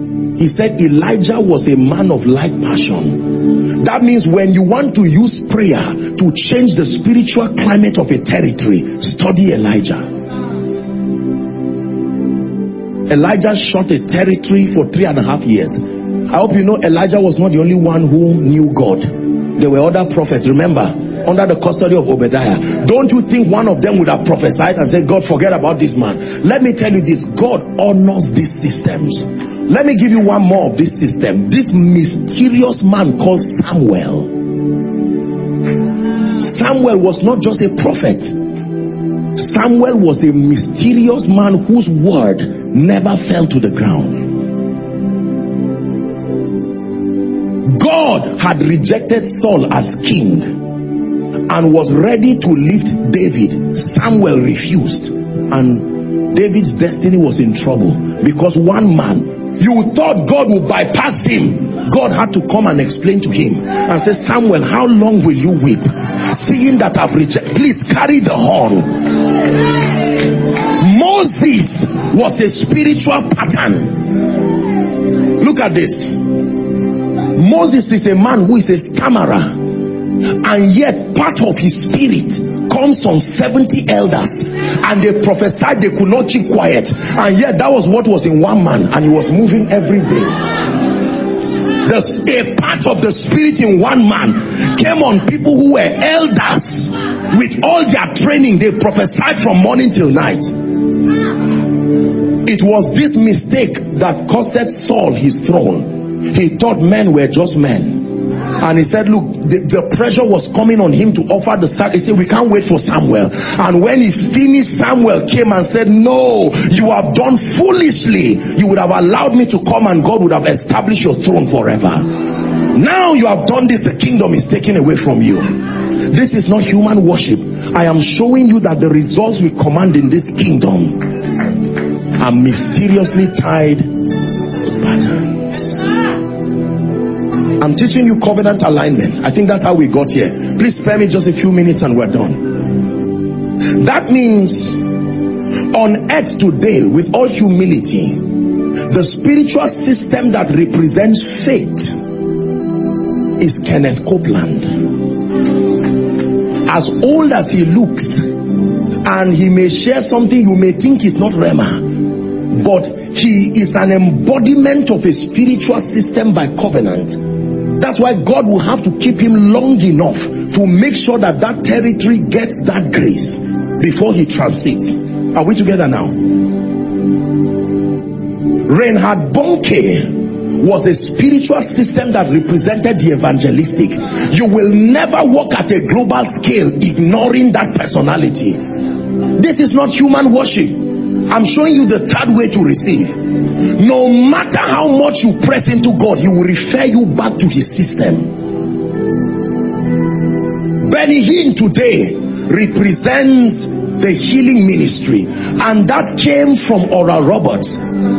These things are not, it's not an invention. When that person who is the system dies, God will find another person and enter a covenant that represents continuity. John the Baptist was not just a prophet. When Jesus came to the earth, if Jesus ignored John the Baptist, he would have been surprised, even though he was the son of the living God. For 30 years, your Jesus walked under a closed heaven. Your Jesus, read your Bible, as the Son of the living God, yet his heavens were not open until he had to look for the system. Jesus, John did not. Listen, when John was in the wilderness, a formula was given to him that whoever you baptize and you see the heavens open, that is the Lamb. So John would pour water and say, no, go. John would pour water and say, no, go. Pour water. Then he looks at a 30-year-old young man coming and says, behold the Lamb that takes away the sins of the world. And Jesus said, no, suffer it to be so, that all scripture, this is a pattern that not even me will violate. John said, I am not worthy to untie the latchet of your shoe. Jesus said, you are right, but I am on earth now. I must submit to that pattern.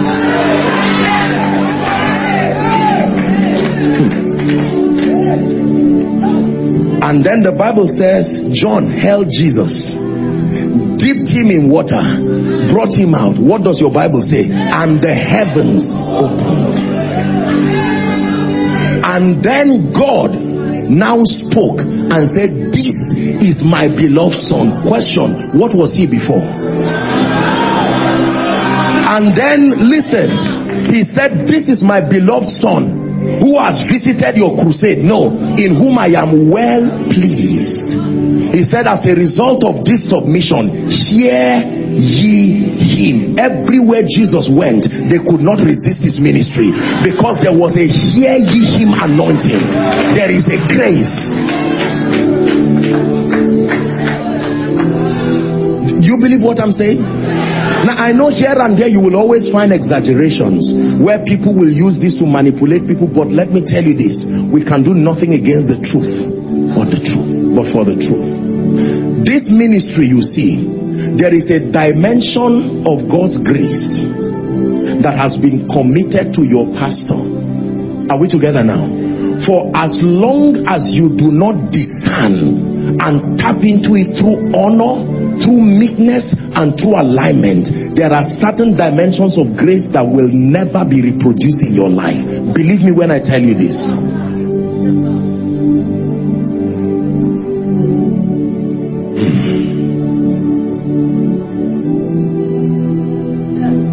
Saul, who later became Paul, encountered Jesus Christ. After he encountered Jesus Christ, you would think that's the end. Jesus now referred him back. After an encounter, he said, go and wait. Somebody in the body will come and continue that thing to you. Jesus referred him back. Why will you need someone else when you've met Jesus? He still referred him back.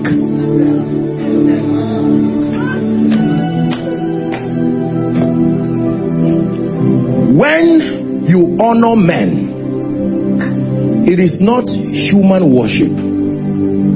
When it is done within the jurisdiction of scripture, you are discerning that there is a dimension of the investment of God upon this man, otherwise certain results will not be possible. Listen, there are results that are bigger than your personal spiritual life.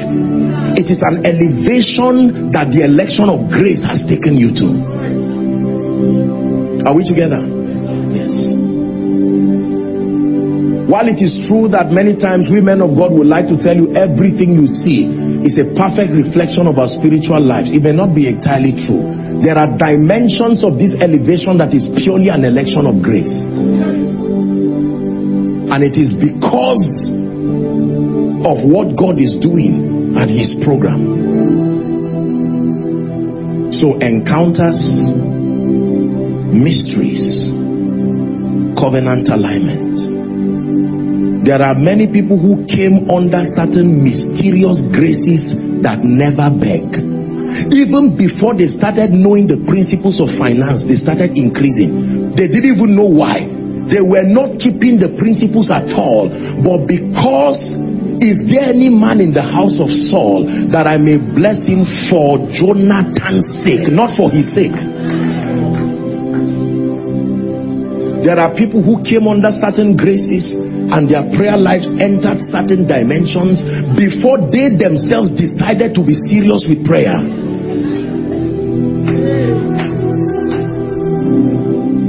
The same way you are joined to certain friends, and without your intention you begin to become maybe a wayward person. You see that now.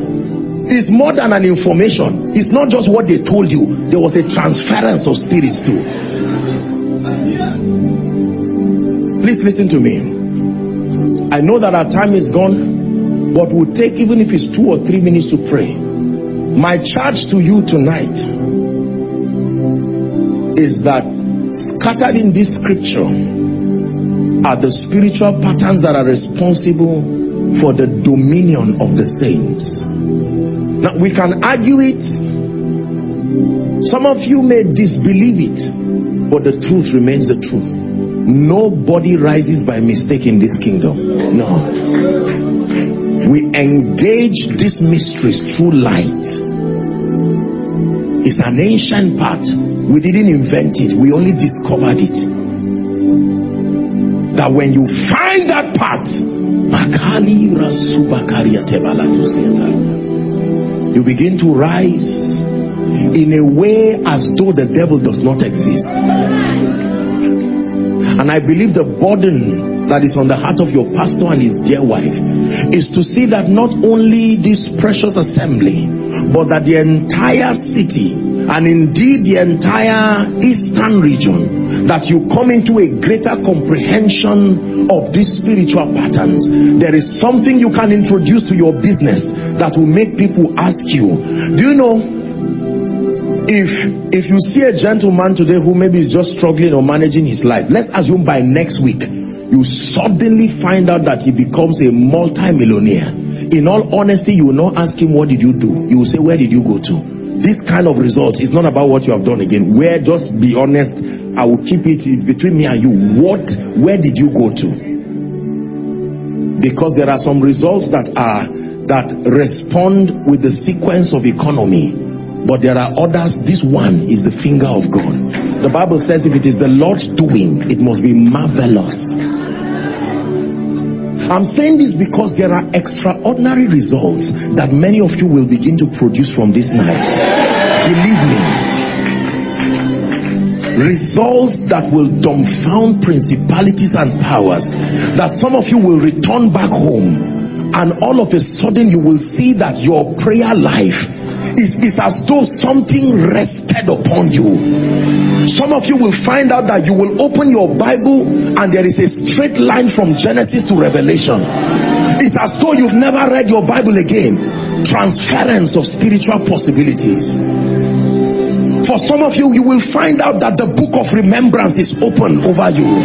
The Bible says, and that night the king could not sleep, and he said, bring me the chronicles. And they opened. There were many people who did good, but his eyes went to Mordecai and said, what shall be done to such a man? There are some of you, the pattern that you will see is what will activate favor.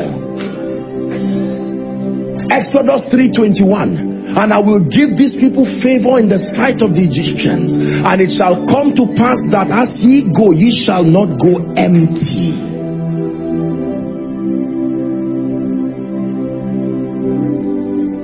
Some of you are crying. Don't be ashamed of this.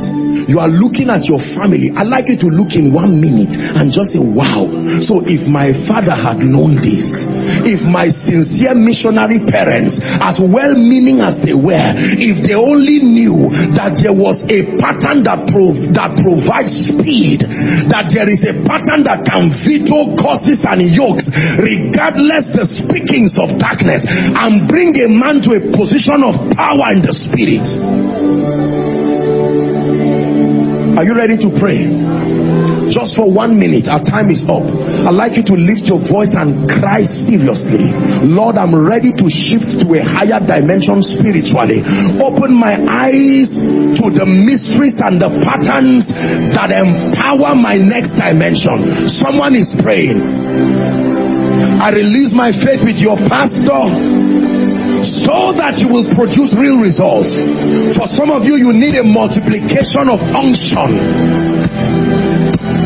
The current level of grace that you carry cannot produce the results you desire. Just for a minute, lift your voice and pray. Some of you here are pastors. You are trusting God for numerical increase.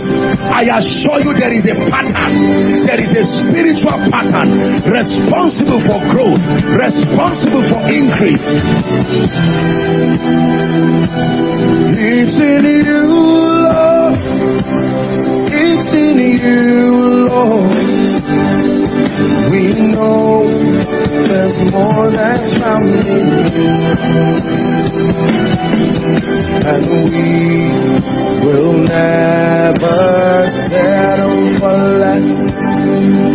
We know there's more that's found in you, and we will never settle for less. When we know.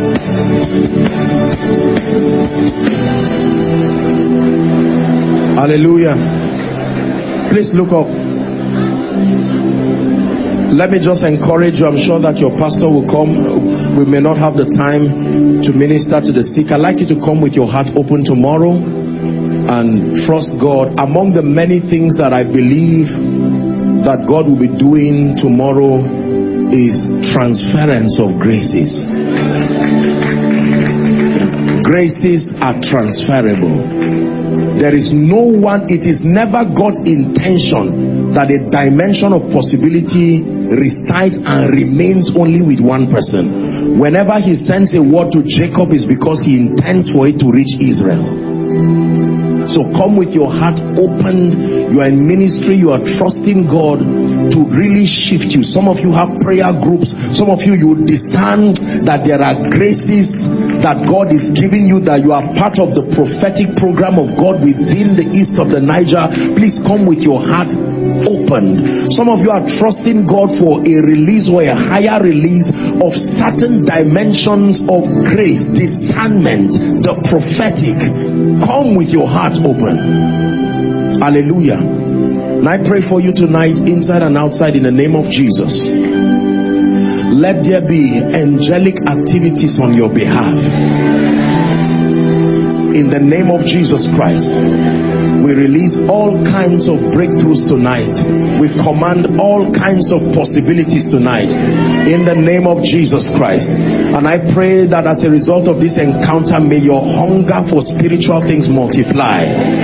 In the name of Jesus, may your appetite for the things of the Spirit be enlarged. May your passion for God be increased in the name of Jesus. The Lord bless you.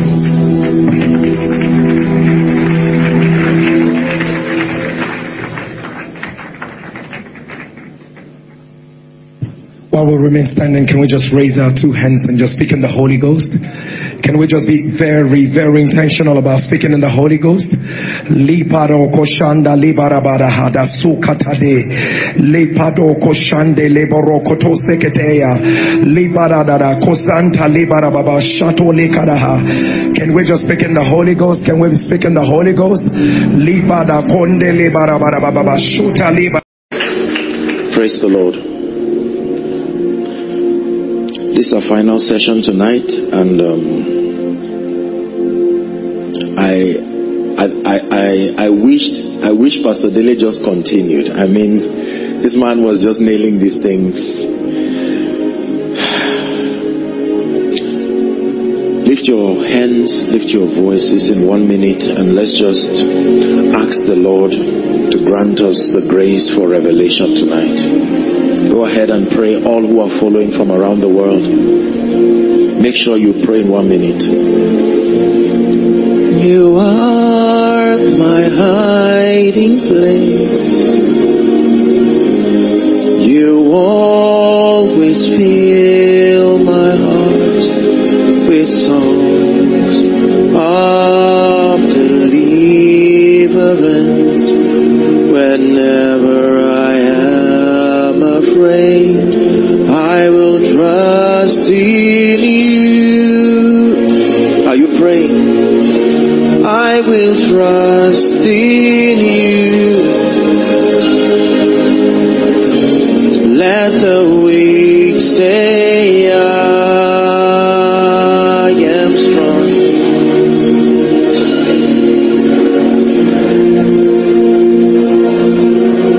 Ask the Lord for the spirit of revelation afresh again.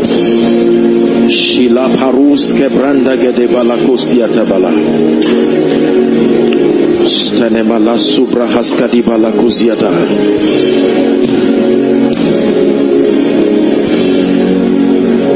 For thine is the kingdom, the power, and the glory. Hallelujah.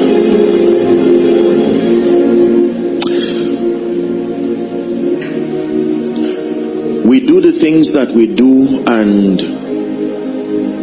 just like Pastor Dele shared here, this is all about the purposes of the kingdom. I think it's important that we continue to emphasize this.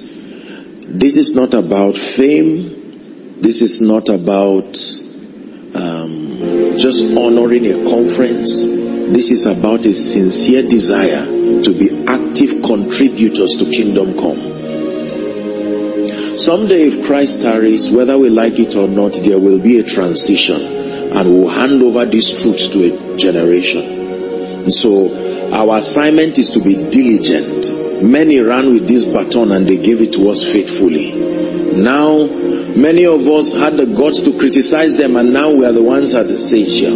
We have to trust God for grace to run sincerely, to run with perseverance, the Bible says, the race that is set before us. Hallelujah.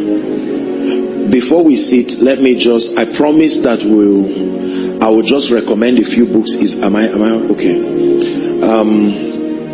There are so many books that are available for the growth of the believer, but I just thought to bring 2 or 3. Number 1, Apostles, Prophets, and the Coming Moves of God. Apostles, Prophets, and the Coming Moves of God by Dr. Bill Hammond, one of the last of these veterans of the gospel standing. Our fathers are transiting with such speed. In the last 1 year, these men and women of God to join the cloud of witnesses. This is a call for greater tenacity, even as we get to the end of the age. Apostles, Prophets, and the Coming Moves of God, Dr. Bill Hammond. Number 2, Fasting and Prayer, the Atomic Power with God. This was the book that birthed the Pentecostal charismatic movement. Reverend Franklin Hall. It was a book that I was introduced to by Pastor David Ubueli. Very powerful book. I read it in one sitting. Fasting and Prayer, the Atomic Power with God, Reverend Franklin Hall. Next, also on fasting, the key to releasing God's power in your life. This is by Derek Prince. I'm not really talking about fasting this night. I just thought that is needed. And then this one this is my copy, sadly, but by the grace of God,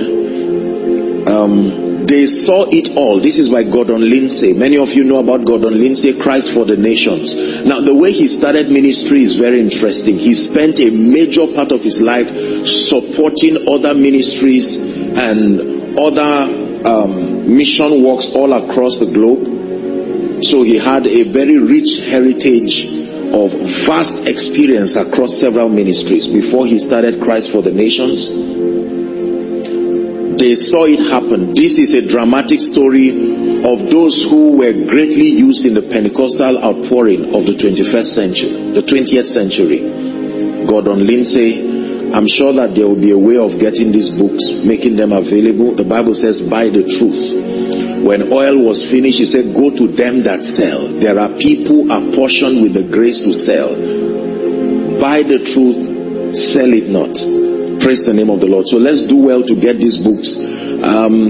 Personally, because I was greatly mentored by Dr. Miles Monroe, I would recommend any of his books on the kingdom. He has provided one of the most balanced approach to kingdom living and understanding the kingdom, from rediscovering the kingdom and so on and so forth. So his concepts are very, very powerful. And then there are so many, I don't want to now just begin to mention names, but at least it's important that we get some of these books and then revive the culture of study. Revive, in the name of Jesus and in the name of honesty, the culture of study. I think, respectfully speaking, maybe that may be my first charge before we sit down. I say this with every sense of passion and every sense of responsibility. Something is gradually happening to our desire to study. The Bible or our faith walk is not just a spiritual walk alone. Our minds must be actively involved in kingdom come. It says, study to show yourself approved unto God, a workman that needs not to be ashamed, it says, rightly dividing the word.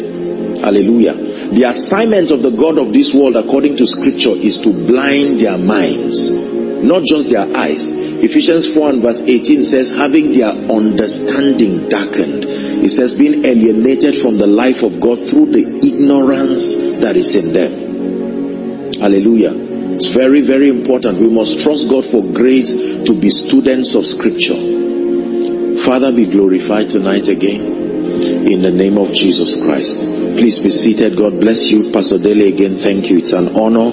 It's an honor. Thank you. Thank you.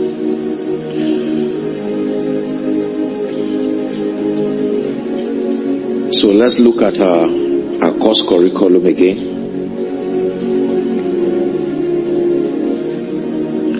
We started yesterday by considering the assignment. I pray and I hope that I was able to touch it enough to inspire our hunger to look at the mandate, the ecclesia, understanding what our corporate mandate is: to reveal Jesus and to bring glory, to glorify the same. And then this morning we looked at doctrine. Please, in the name of Jesus, study on this. Doctrine. Doctrine will remain the hope of our remaining in the patterns of God. Like Pastor Dele shared, we cannot begin to invent pathways arbitrarily.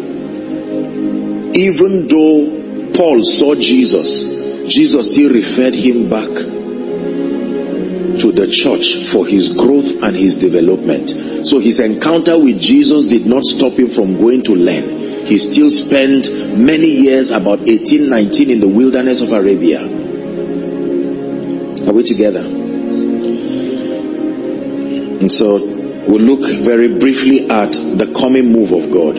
It's a prophetic teaching. It will be very brief. I may not be as vast as I would have wanted to be, but then I want us to find somewhere to pray.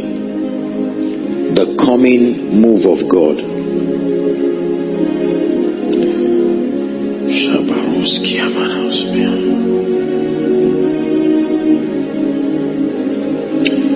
Ladies and gentlemen, let me sound an alarm that has not been sounded for a very long time. Jesus is coming. Let's start like that this night. You will be surprised that what I'm saying should not be strange in the body of Christ. Can you shout it with me? Say, Jesus is coming. I assure you this is true. Many people do not believe that this is a reality that will happen again. Why? Because of the time lag. This is a statement that was said by many people. They served the Lord, they went to be with the Lord, and all kinds of doctrines, as it were, are beginning to come up to say, no, I don't think that's exactly what the Bible meant. One of the pillars, remember our teaching in the morning for those of you who were part of it, we have certain foundational pillars that make the Christian faith. No matter where and what we agree or disagree on, we cannot compromise on these pillars. One of it is the reality of the soon coming King. Jesus Christ is coming back again. Acts chapter 1 from verse 9 to 11. Let's look through scripture. Acts chapter 1 from verse 9. If it's coming back, you are not a Christian. Hallelujah. After telling them they would receive power, they would be witnesses. The Bible says when he had spoken these things, while they beheld, he was taken up, and a cloud received him out of their sight. This was not a parable. This actually happened. Are we together? Verse 10. And while they looked steadfastly towards heaven as he went up, behold, two men by them in white apparel. Two men stood by them in white apparel, which also said, Ye men of Galilee, and by extension the entire creation, because what he says to one, he says to all. Why stand ye gazing up into heaven? Please read the remaining part if you're a Christian. 1 to read. This same Jesus, not another one, which is taken up from you into heaven, shall so come in like manner as ye have seen him go into heaven. This is the integrity of scripture, that Jesus will return again in the similitude, the way he left. How did he live? In the presence, the people saw him. That means he will return back and he will be seen. Do we agree on this? Scripture number 2. 1 Thessalonians chapter 4 from verse 13. 1 Thessalonians chapter 4 and verse 13. This was Paul. He was teaching to encourage the brethren, particularly over the brethren who passed on to glory. We call it dying. Now Paul calls it sleeping. Are we together? Let's consider that scripture 13 to 18. But I would not have you to be ignorant, brethren, concerning them which are asleep, that ye sorrow not, even as others which have no hope. Verse 14. It says, for if we believe that Jesus, are you seeing now? He now introduces one of the foundational pillars of the Christian faith as the basis of encouraging the bereaved. He does not bring opinions. Oh, I think you'll be comforted, things will be alright. He said, no. There is something, there is a foundational truth, there is a pillar that should support your confidence. If we believe that Jesus died and rose again, even so, also, them which sleep in Jesus, God will bring with him. For this we say unto you by the word of the Lord, hallelujah, that unto there is an event called the coming of the Lord. It says, shall not prevent them which are asleep. 16 now. It says, for the Lord himself. Paul, this man, that Paul, honestly, when we get to heaven, we really need to sit with him, because Paul had strange encounters. He was not actively part of the disciples of Jesus, but the basis of his apostolic authority is something that is worth commending. The ability to have captured these things as though he walked with Jesus, walked with the disciples. Back to that scripture, please. For the Lord himself, this is how it will happen, shall descend from heaven with a shout, with the voice of the archangel, and with the trump of God. And in this sequence, the dead in Christ, my grandfather in Christ, who served and preached until he went to be with the Lord. The Bible gives me a consolation that is non-emotional, according to the integrity of God's word, that a day will come in the program of earth when the trump. Now truly, if you understand this, it will encourage you. Imagine the wonderful people, some have been martyred, some have gone, and this atmosphere of despair, suddenly you resort back to a doctrine that gives you strength and stamina, that Jesus will return. And he's not just returning to prove he's king. He's already King of kings and Lord of lords. His resurrection already settled that. Are we together? Please give us that scripture again. It says, for the Lord himself shall descend from heaven with a shout, with the voice of the archangel, and with the trump of God, and the dead in Christ shall rise first. Not alone, first. That honor will be given to them. And then when Paul was saying it, and they thought it would be so soon, so he said we.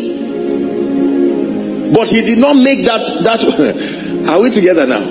I will show you why a lot of people doubt the reality of the coming of Christ. Because that expectation, the Bible says, hope deferred can make the heart weary. Almost every move of God has come with advocates who said he's coming soon. And that soon just fades away, and people turn back into perdition and say, don't worry about this. We which are alive and remain shall be caught up together with them in the clouds to meet the Lord in the air, and so shall we ever be with the Lord. Therefore, wherefore, use this doctrine to comfort one another. How many times do you hear this in a bereavement? That the authorized system of providing comfort for believers when managing the pain of those who transit is to use this assurance to say, do not worry, we are still a family. We are only now at different planes of reality, but that there will be a reunion. Do you believe this? Yes.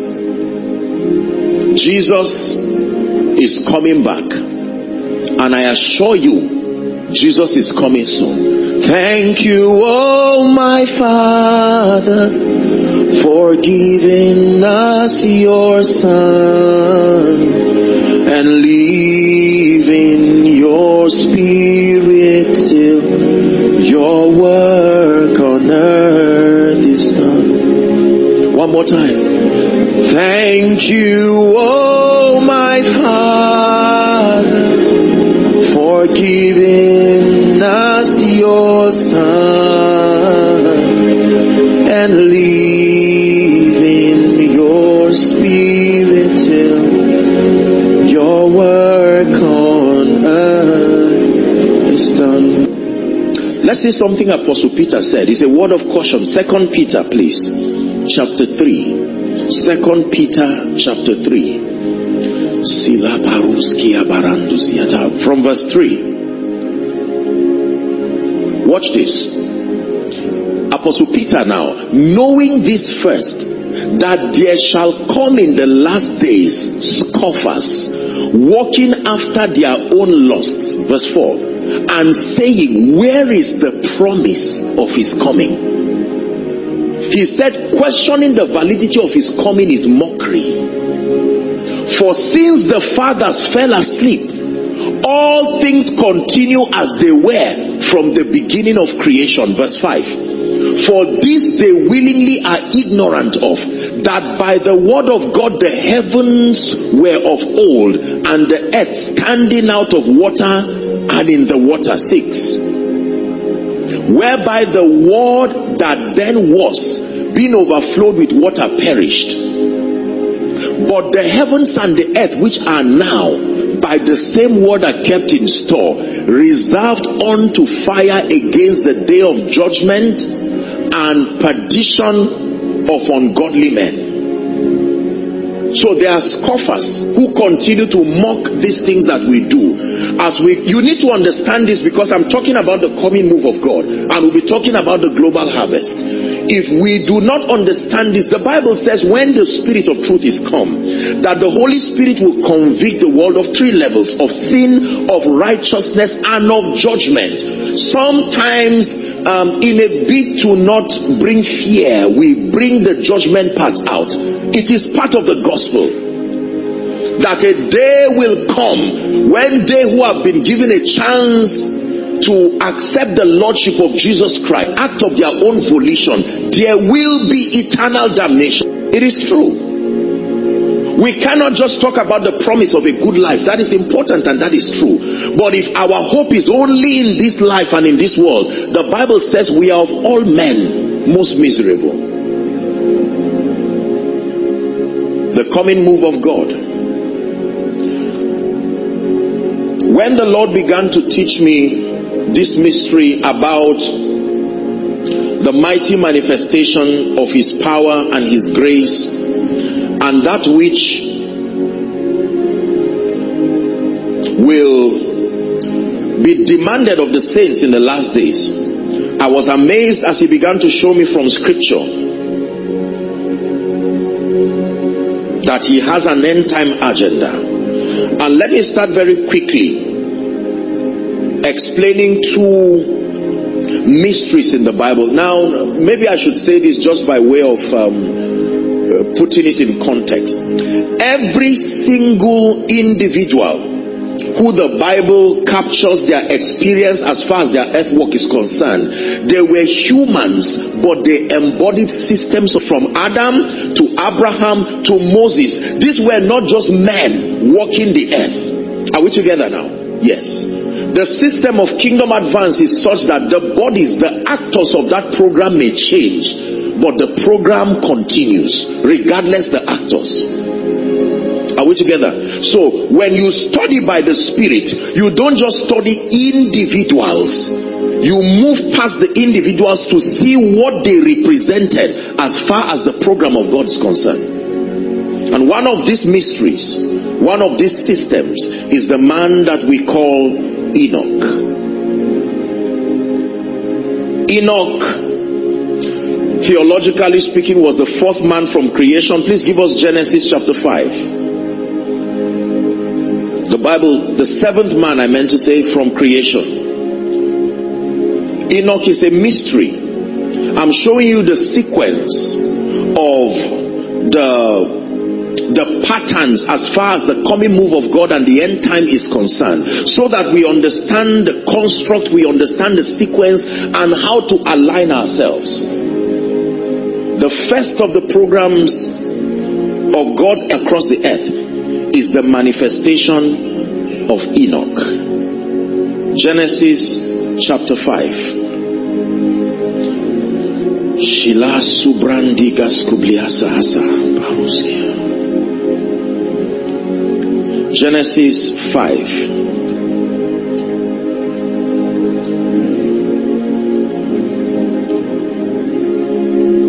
To see you high and lifted up, shining in the light of your glory. Pour out your power and love as we sing holy, holy, holy. We'll see you high and lifted up, shining in the light of your glory. Pour out your power and love as we sing holy, holy, holy. Verse 21. My verse of emphasis is 24, but I'd like us to start from verse 21. And Enoch lived 65 years and begat Methuselah. Verse 22 says, and Enoch walked with God after he begat Methuselah 300 years and begat sons and daughters. Two more verses. All the days of Enoch were 365 years. Please go back to that scripture. All the days of Enoch were 365 years. Think again while you are reading. All the days of Enoch were 365 years. 24.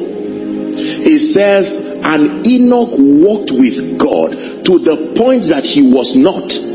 That is the similitude of the rapture. Watch this. That Enoch walked to a point where his level of transformation got to a point where this earth was not worthy of. Remember, the Bible tells us that there were certain men, Hebrews 11, that the earth was not worthy of. For God took him. He didn't go. God took him. He didn't say, God, I want to return home. His level of walk with God and transformation, it got to a point where God said, no, you deserve a higher plane of reality. Enoch. The manifestation of Enoch is one of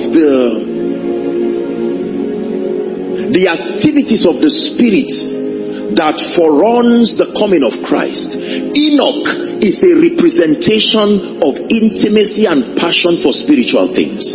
Enoch is a spiritual system that goes past the gate of fame, goes past the gate of ambition. Please look up. Goes past the gate of the mundane things in this life. Imagine that a man lived 365 years, and all that the Bible can say about such a man is he walked with God. What a testimony that you spend your life, and the most striking, the signature activity of your life was that you walked with God. And he walked with God, had children, and the children did not disrupt his walk with God. He had Methuselah, he had sons and daughters, and yet his focus remained the same. He still walked with God until he was not. The coming move of God will not just start with revivals. It's a restoration of the spirit of Enoch. Intimacy and desire for God beyond the walls of church, beyond ministry, beyond man of God, beyond preaching, beyond visions, beyond rhema. We will never be able to host what the Spirit of God is doing across the nations in this end time if our focus is just preaching an accurate exegesis of the word. As powerful as that will be, it will be a product of our walk with God. That the remnant of the house of Jacob, the Bible declares, they will first bear root downwards. You don't see that activity happen, but that becomes the stability of the tree and the fruits that it produces. Enoch, the manifestation of Enoch. We see that happen with a man in the Bible called Jacob. In Genesis 28, Jacob laid down pasture in a place called Luz, and the Bible says that while he slept, he had a dream, and he saw a ladder that connected the earth to the heavens. Are we together? Are we Bible students? And angels were ascending and descending. At the top of it was God himself, and he began to speak to him. When he was done from that vision, he got up and said, surely the Lord was in this place, and I knew not. It says, this is the house of God, the gate of heaven. He anointed the place, and because he was not sensitive, he was not prepared for the things that God had for him to do. The next scene in his life was Laban's house. He went through over 20 years of pain, disappointment, betrayal. When that happened, when we get to Genesis 32, I'm rushing for the sake of time, so we can focus on that coming move of God. I'm just trying to give us a preamble. When we get to Genesis 32, the Spirit of God is ready to try again with Jacob. But there was a price. He had to push all his wives away, push all his cattle away. The Bible says when he was alone. There is a realm in God where you don't go as us. It is he. There is a realm in God where you don't go as husband and wife. There is a realm where you don't go as pastor, apostle, prophet. There is a realm where you don't go as preacher, musician.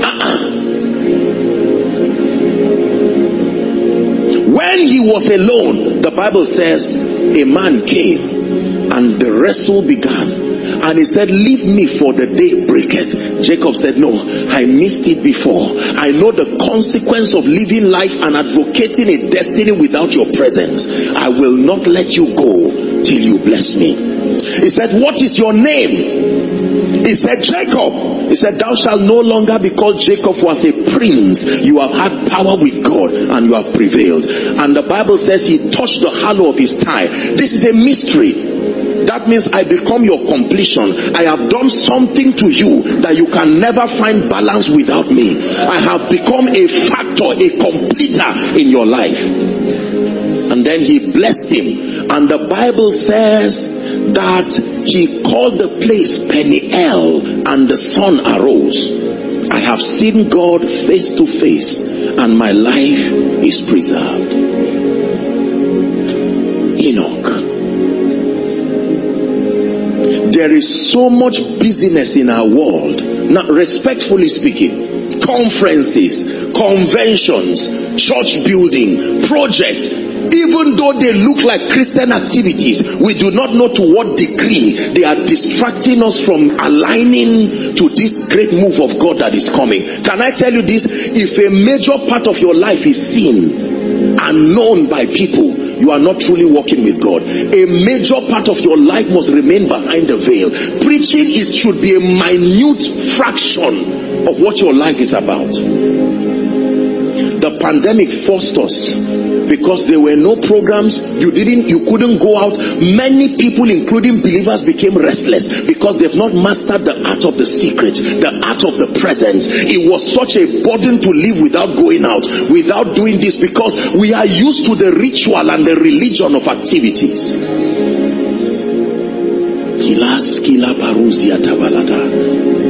When you study through scripture, Jesus camped with these people. They spent time with him. Remember my teaching yesterday. Our call is not unto ministry in its purest form. Our call is unto Jesus. Follow me, not follow an ambition. I know you will become an apostle one day, but for now, the assignment is follow me. When you follow me, there is a making. When I make you, I send you.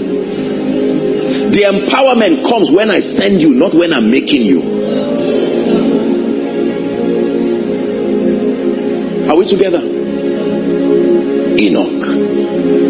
Enoch is the spirit of intimacy, hunger, genuine holiness and passion, consecration, a pursuit for spiritual things. The average man of God, because of the pressure that society, I may not blame it sincerely on ministers, but the pressure that society brings to have to make full proof of your ministry puts pressure on us, and we would rather that our spiritual lives die and let the church move forward. Are we together now? The Bible talks about the first miracle of Jesus. There was a message there, the wedding in Cana of Galilee. The Bible says there was a feast, and in that feast Jesus was there, but he was not honored. He was there. Churches were being built, but Jesus was no longer the center. Many things were happening, but Jesus was no longer the center. There were rulers, and the Bible makes a very dangerous statement, and the wine finished. Yet activities were still happening, but the wine had finished. It took a few people to discern that something is wrong with the formation of this feast. And then Mary, who was representing the ministry of the Holy Spirit, led them to Jesus. And Jesus said, go and do your thing. Do your ministry the way you are doing. They said, no, we are not confused. In the midst of this feast, even though you are not honored, we know. And he said, okay, if you have recognized me, this will be the formula.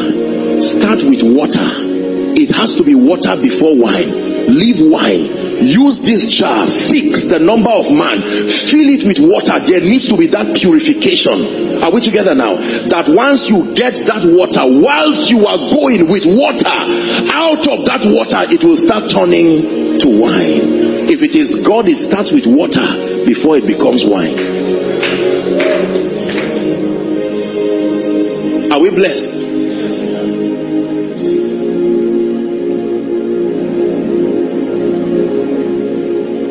The pandemic gave me an opportunity to seek the Lord and to press for him with all my heart like never before.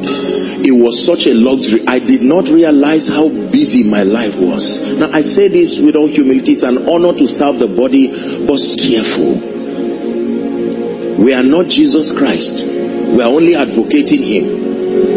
It was not your face that was on that crucifix, so you have to be careful. To serve the body and do all of these things is amazing. How many times we forget and we ignore the reality of the secret place. And you know what? While you are dying, people still keep clapping. Apostle Joshua Selman, be careful. Men can clap you to a point where you lose out on the program of God. That God used you yesterday does not guarantee He will use you tomorrow. There are standards all the time. Our fathers have taught us, just because you were used yesterday does not guarantee that you will be used tomorrow. I've cried unto God so many times. I said I would give up ministry 1,000 times, Pastor Dele, and I mean it from my heart. I'm not just preaching. Oh, away with ministry. I will shut it down 1,000 times to preserve His presence. That's where He started with us.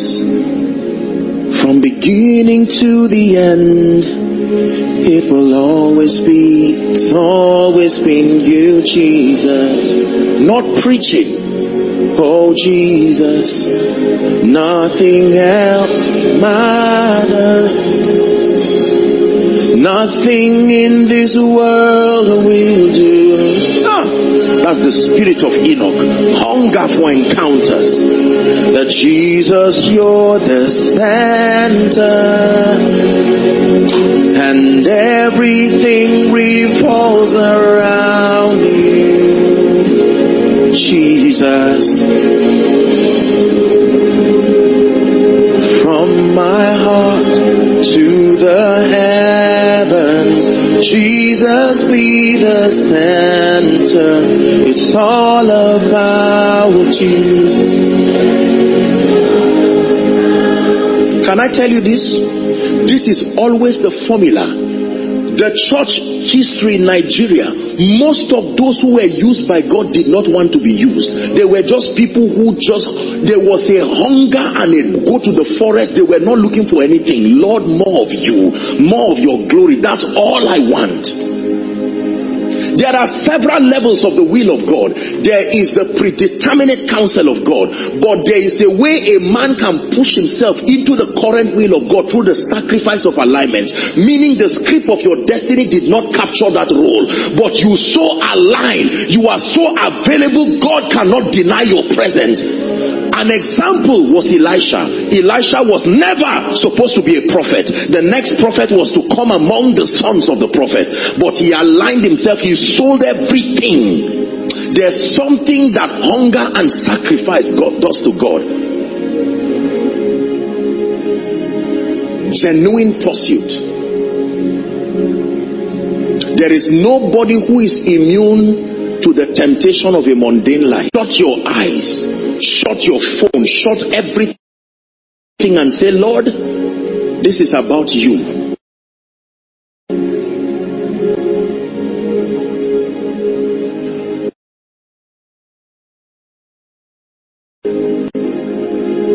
I've prayed and cried many times to God that anything that sustains the ability to take your place in my life, I'm praying it in advance. May it never come to my life, number one. And number two, may it never be able to take your place in my life. The coming move of God is not a manifestation of celebrities. No, celebrity Christianity is going to die a permanent death in the name of Jesus Christ. Yes. John said, when the disciples of John came and said, someone just came to town and he's outshining you. John, are you not aware? Won't you fight for your right? John said, it's correct. I must decrease. I must decrease. The more people see you forgetting about you while they are looking at you, the people are yielded. The more they see you, they should see him in you. That's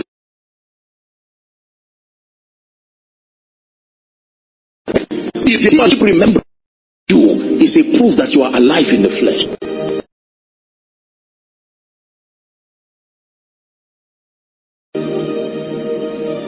Are we together?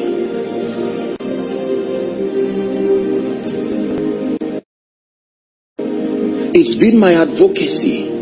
I never started out. I will never. It will hire me to share this. That when I start.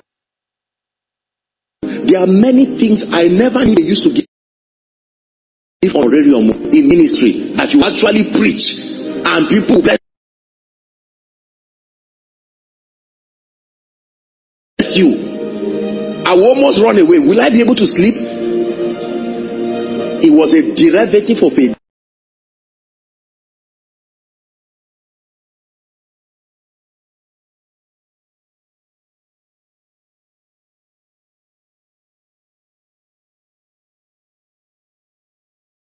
genuine passion. Genuine passion.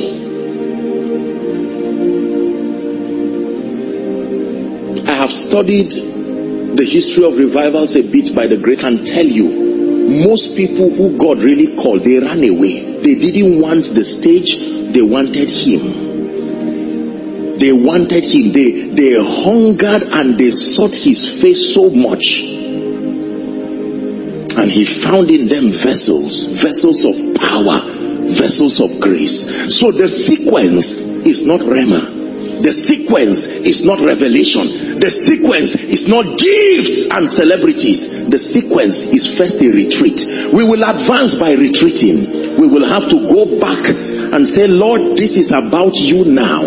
I'm speaking to men and women of God. I'm speaking to people who want to be featured in the program of God. Believe me, the appetite for a celebrity man of God will only land us in destruction. We must go back and know how to hold the four horns of the altar. The Lord, if my life will be like Anna the prophetess and no one will see me, so be it, provided you are glorified in and through my life. Are we together now? Please take it higher for me. There's a song that captures, I write a lot of songs, I receive a lot of songs that have to do with intimacy and hunger and passion. Not because I'm a man of God, because I have found out in scripture that every time God wants to use men, his first assignment is to call them to himself. Please don't forget this. Moses, you cannot go to Pharaoh the way you are. Your first call is to the burning bush. Interact with his majesty first. Leave Pharaoh behind. I will send you. Moses was so wise. He said, go to Pharaoh. And Moses said, who shall I tell Pharaoh had sent me? I cannot advocate over a God I do not know. Pharaoh will ask me questions. Who sent you? This is a question that most people have not been able to answer. We fail to answer it in mission fields. We fail to answer it through church projects. Because whoever sent you is the one who backs you. Who sent you? Can you take it high? My voice, forgive me.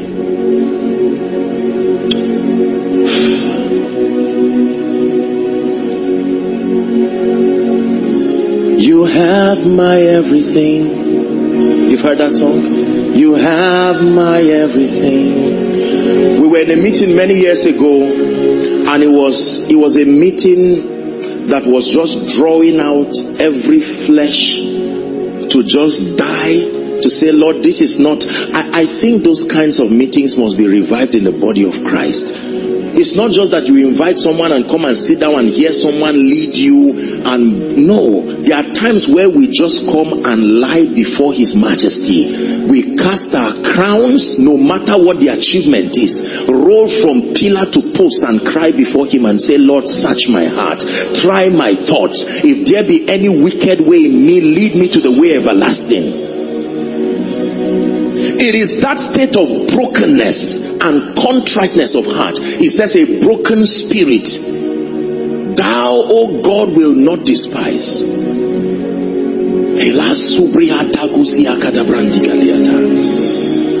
Take all of me, Lord. You have my everything. Use all of me, Lord. Anoint my everything. Use my everything. I give my everything. You have my everything. Say, take all of me, Lord. The Bible says, I beseech thee, brethren, Apostle Paul is teaching now. By the mercies of God, Romans chapter 12 and verse 1, I beseech ye, brethren, by the mercies of God, that ye offer your bodies, not just your spirits, your bodies, as a living sacrifice. He says, holy and acceptable. He calls it your reasonable act of worship. In fact, the Bible says to offer unto him the calves of our lips.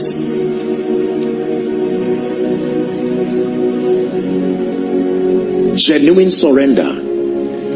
To get saved, you don't need to give your life to Jesus. You need to receive his life. But to be used,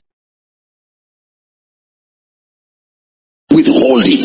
Many of them are around. Different prayer groups scattered across this nation. Men and women. Some of them do not feel qualified in themselves. Some of them do not even know that those groups were the birthing of the Spirit. Oh, it may not be the Joshua Selmans, I assure you. There are many others. Elijah, you are not the only one. There are 7,000 others under the custody of Obadiah who have not yet bowed to Baal. The spirit of Enoch, the grace for communion. It says the grace of our Lord Jesus Christ, the fellowship, the koinonia, the participation of the Spirit. Let it tabernacle, be with you.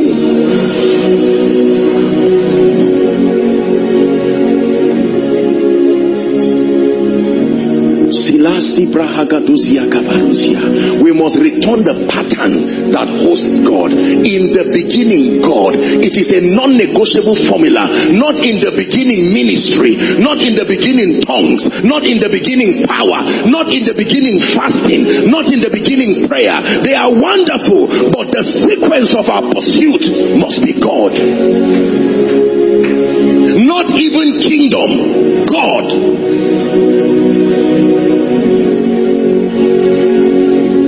Things can still kill if God is not above them. God can give you something that will fight him.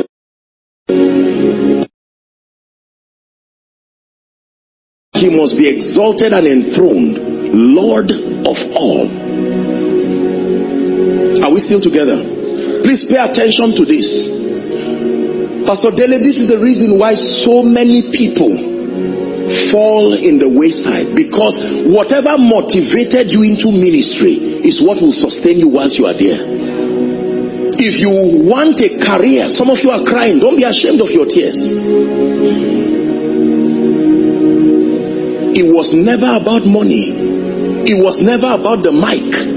It was never about membership. Dear Lord, it was about your presence, my hunger. I thank God for the blessings and the privilege of an encounter with Jesus. But if I never met him, I will still be grateful in life and in death. This is the spirit that will bring back Christ. We need to respectfully go back to edit a lot of things we are doing in the body of Christ. It is the reason why we do not see his power. Gideon cried and said, why do we not see these powers again? There has to be a restoration of genuine intimacy with God. Gone are the days where people can shut their doors and you call them, they say, I'm having time with God. Right now, when you call someone and say, I'm having time, they say, you want to die of hunger? Whoever told us the presence of God brings men down, whoever told us this is the reason why there are certain things we don't hear again.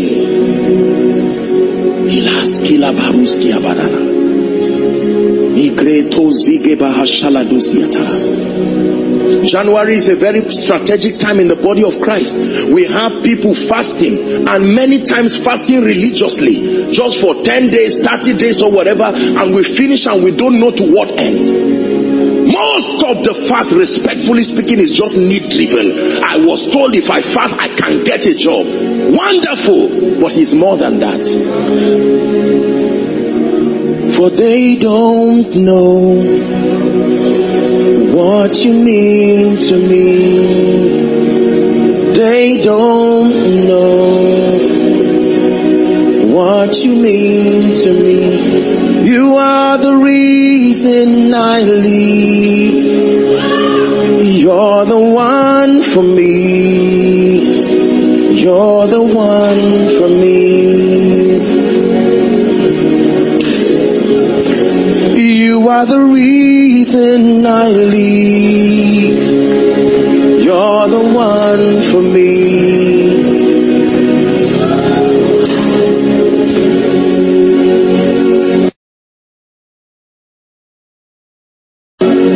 Come and make my heart your home. Come and be everything I am and all I know. Search me through and through. My heart becomes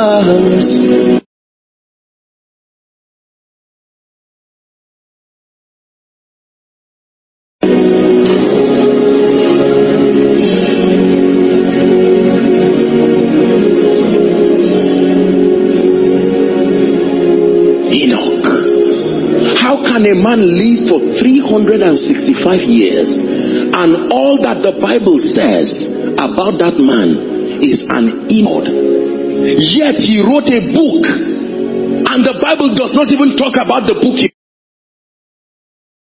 he wrote and dwells so much in it. A testament, seventh man from creation, who taught him the value of God's presence. Listen to me. Truly speaking, I pray for us in the studio and for as many who are following. For someone, this is a message as to why things may not be working around your life and ministry, because your focus is on your ego. You think it's on the ministry, but it's on your reputation. It's an attempt to show this thing is working. Till my heart becomes a home.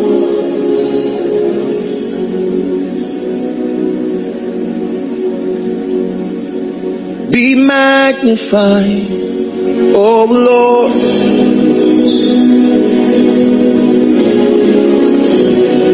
You are highly exalted, and there is nothing you can't do. Oh Lord, my eyes are on you. Be magnified,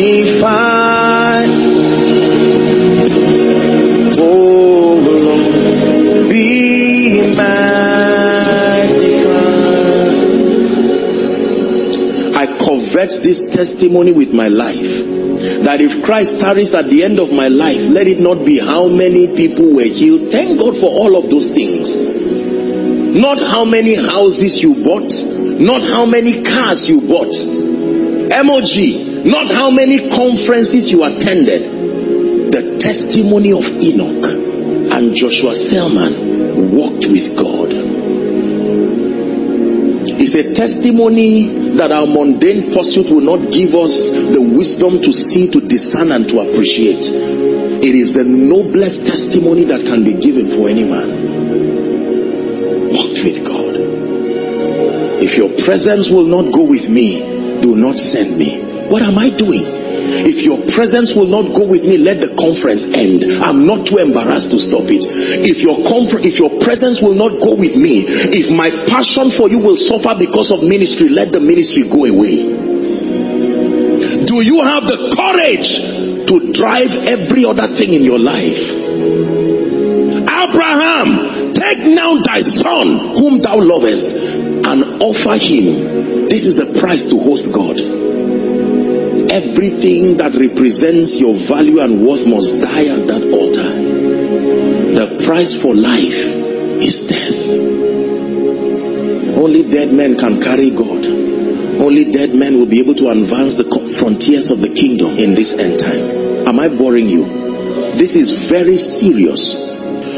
Our fathers in this nation, many of them who spearheaded the revival, they were not very educated, but my goodness, they had hunger.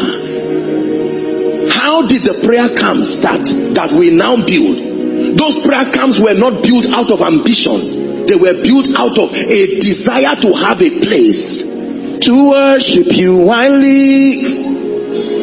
To worship you I live to worship you. They wanted a place away from every noise. To worship you I live. To worship you I live to worship you. That's what drove them to turn forest into campgrounds.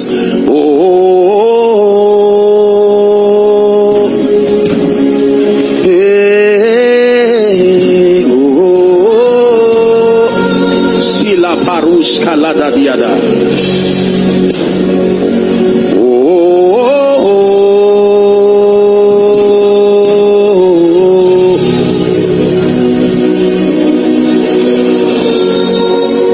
Was it not seeking the face of God that made men like Apostle Babalola to pray, and they had encounters?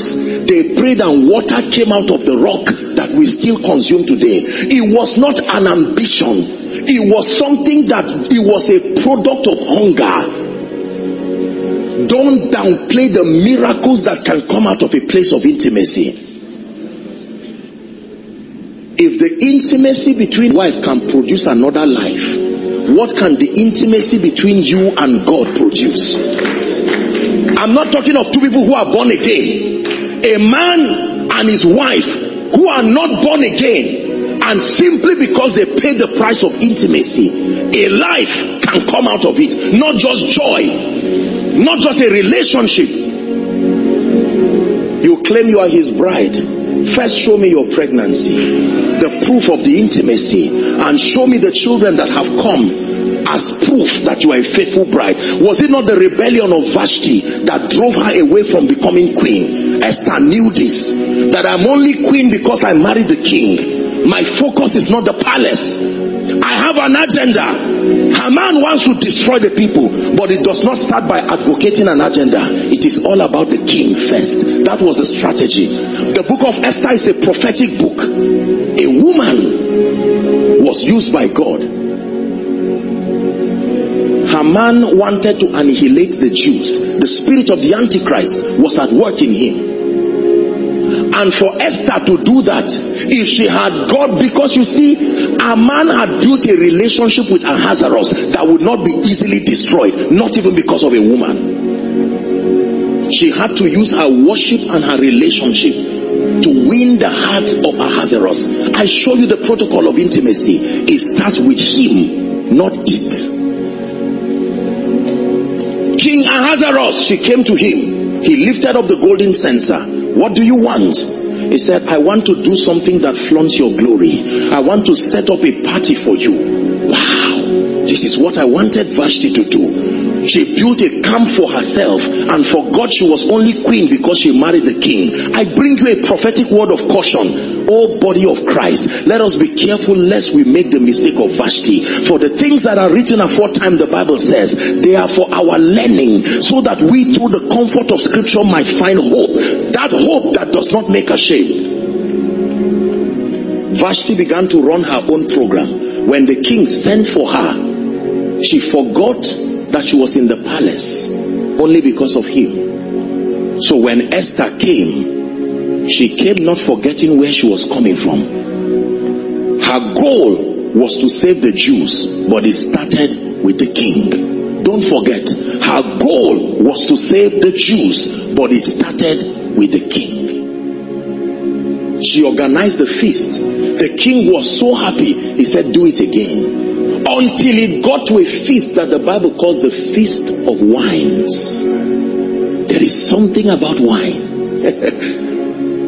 That's not where I'm going to this night, but I've done a teaching on it already. And she came to the king and spoke about Haman. And the king went to his garden to think, the relationship I have built with Haman, would I let it just get destroyed? And he came out and saw Haman begging her and thought he wanted to rape his wife. He said, that's it, I found what I'm looking for.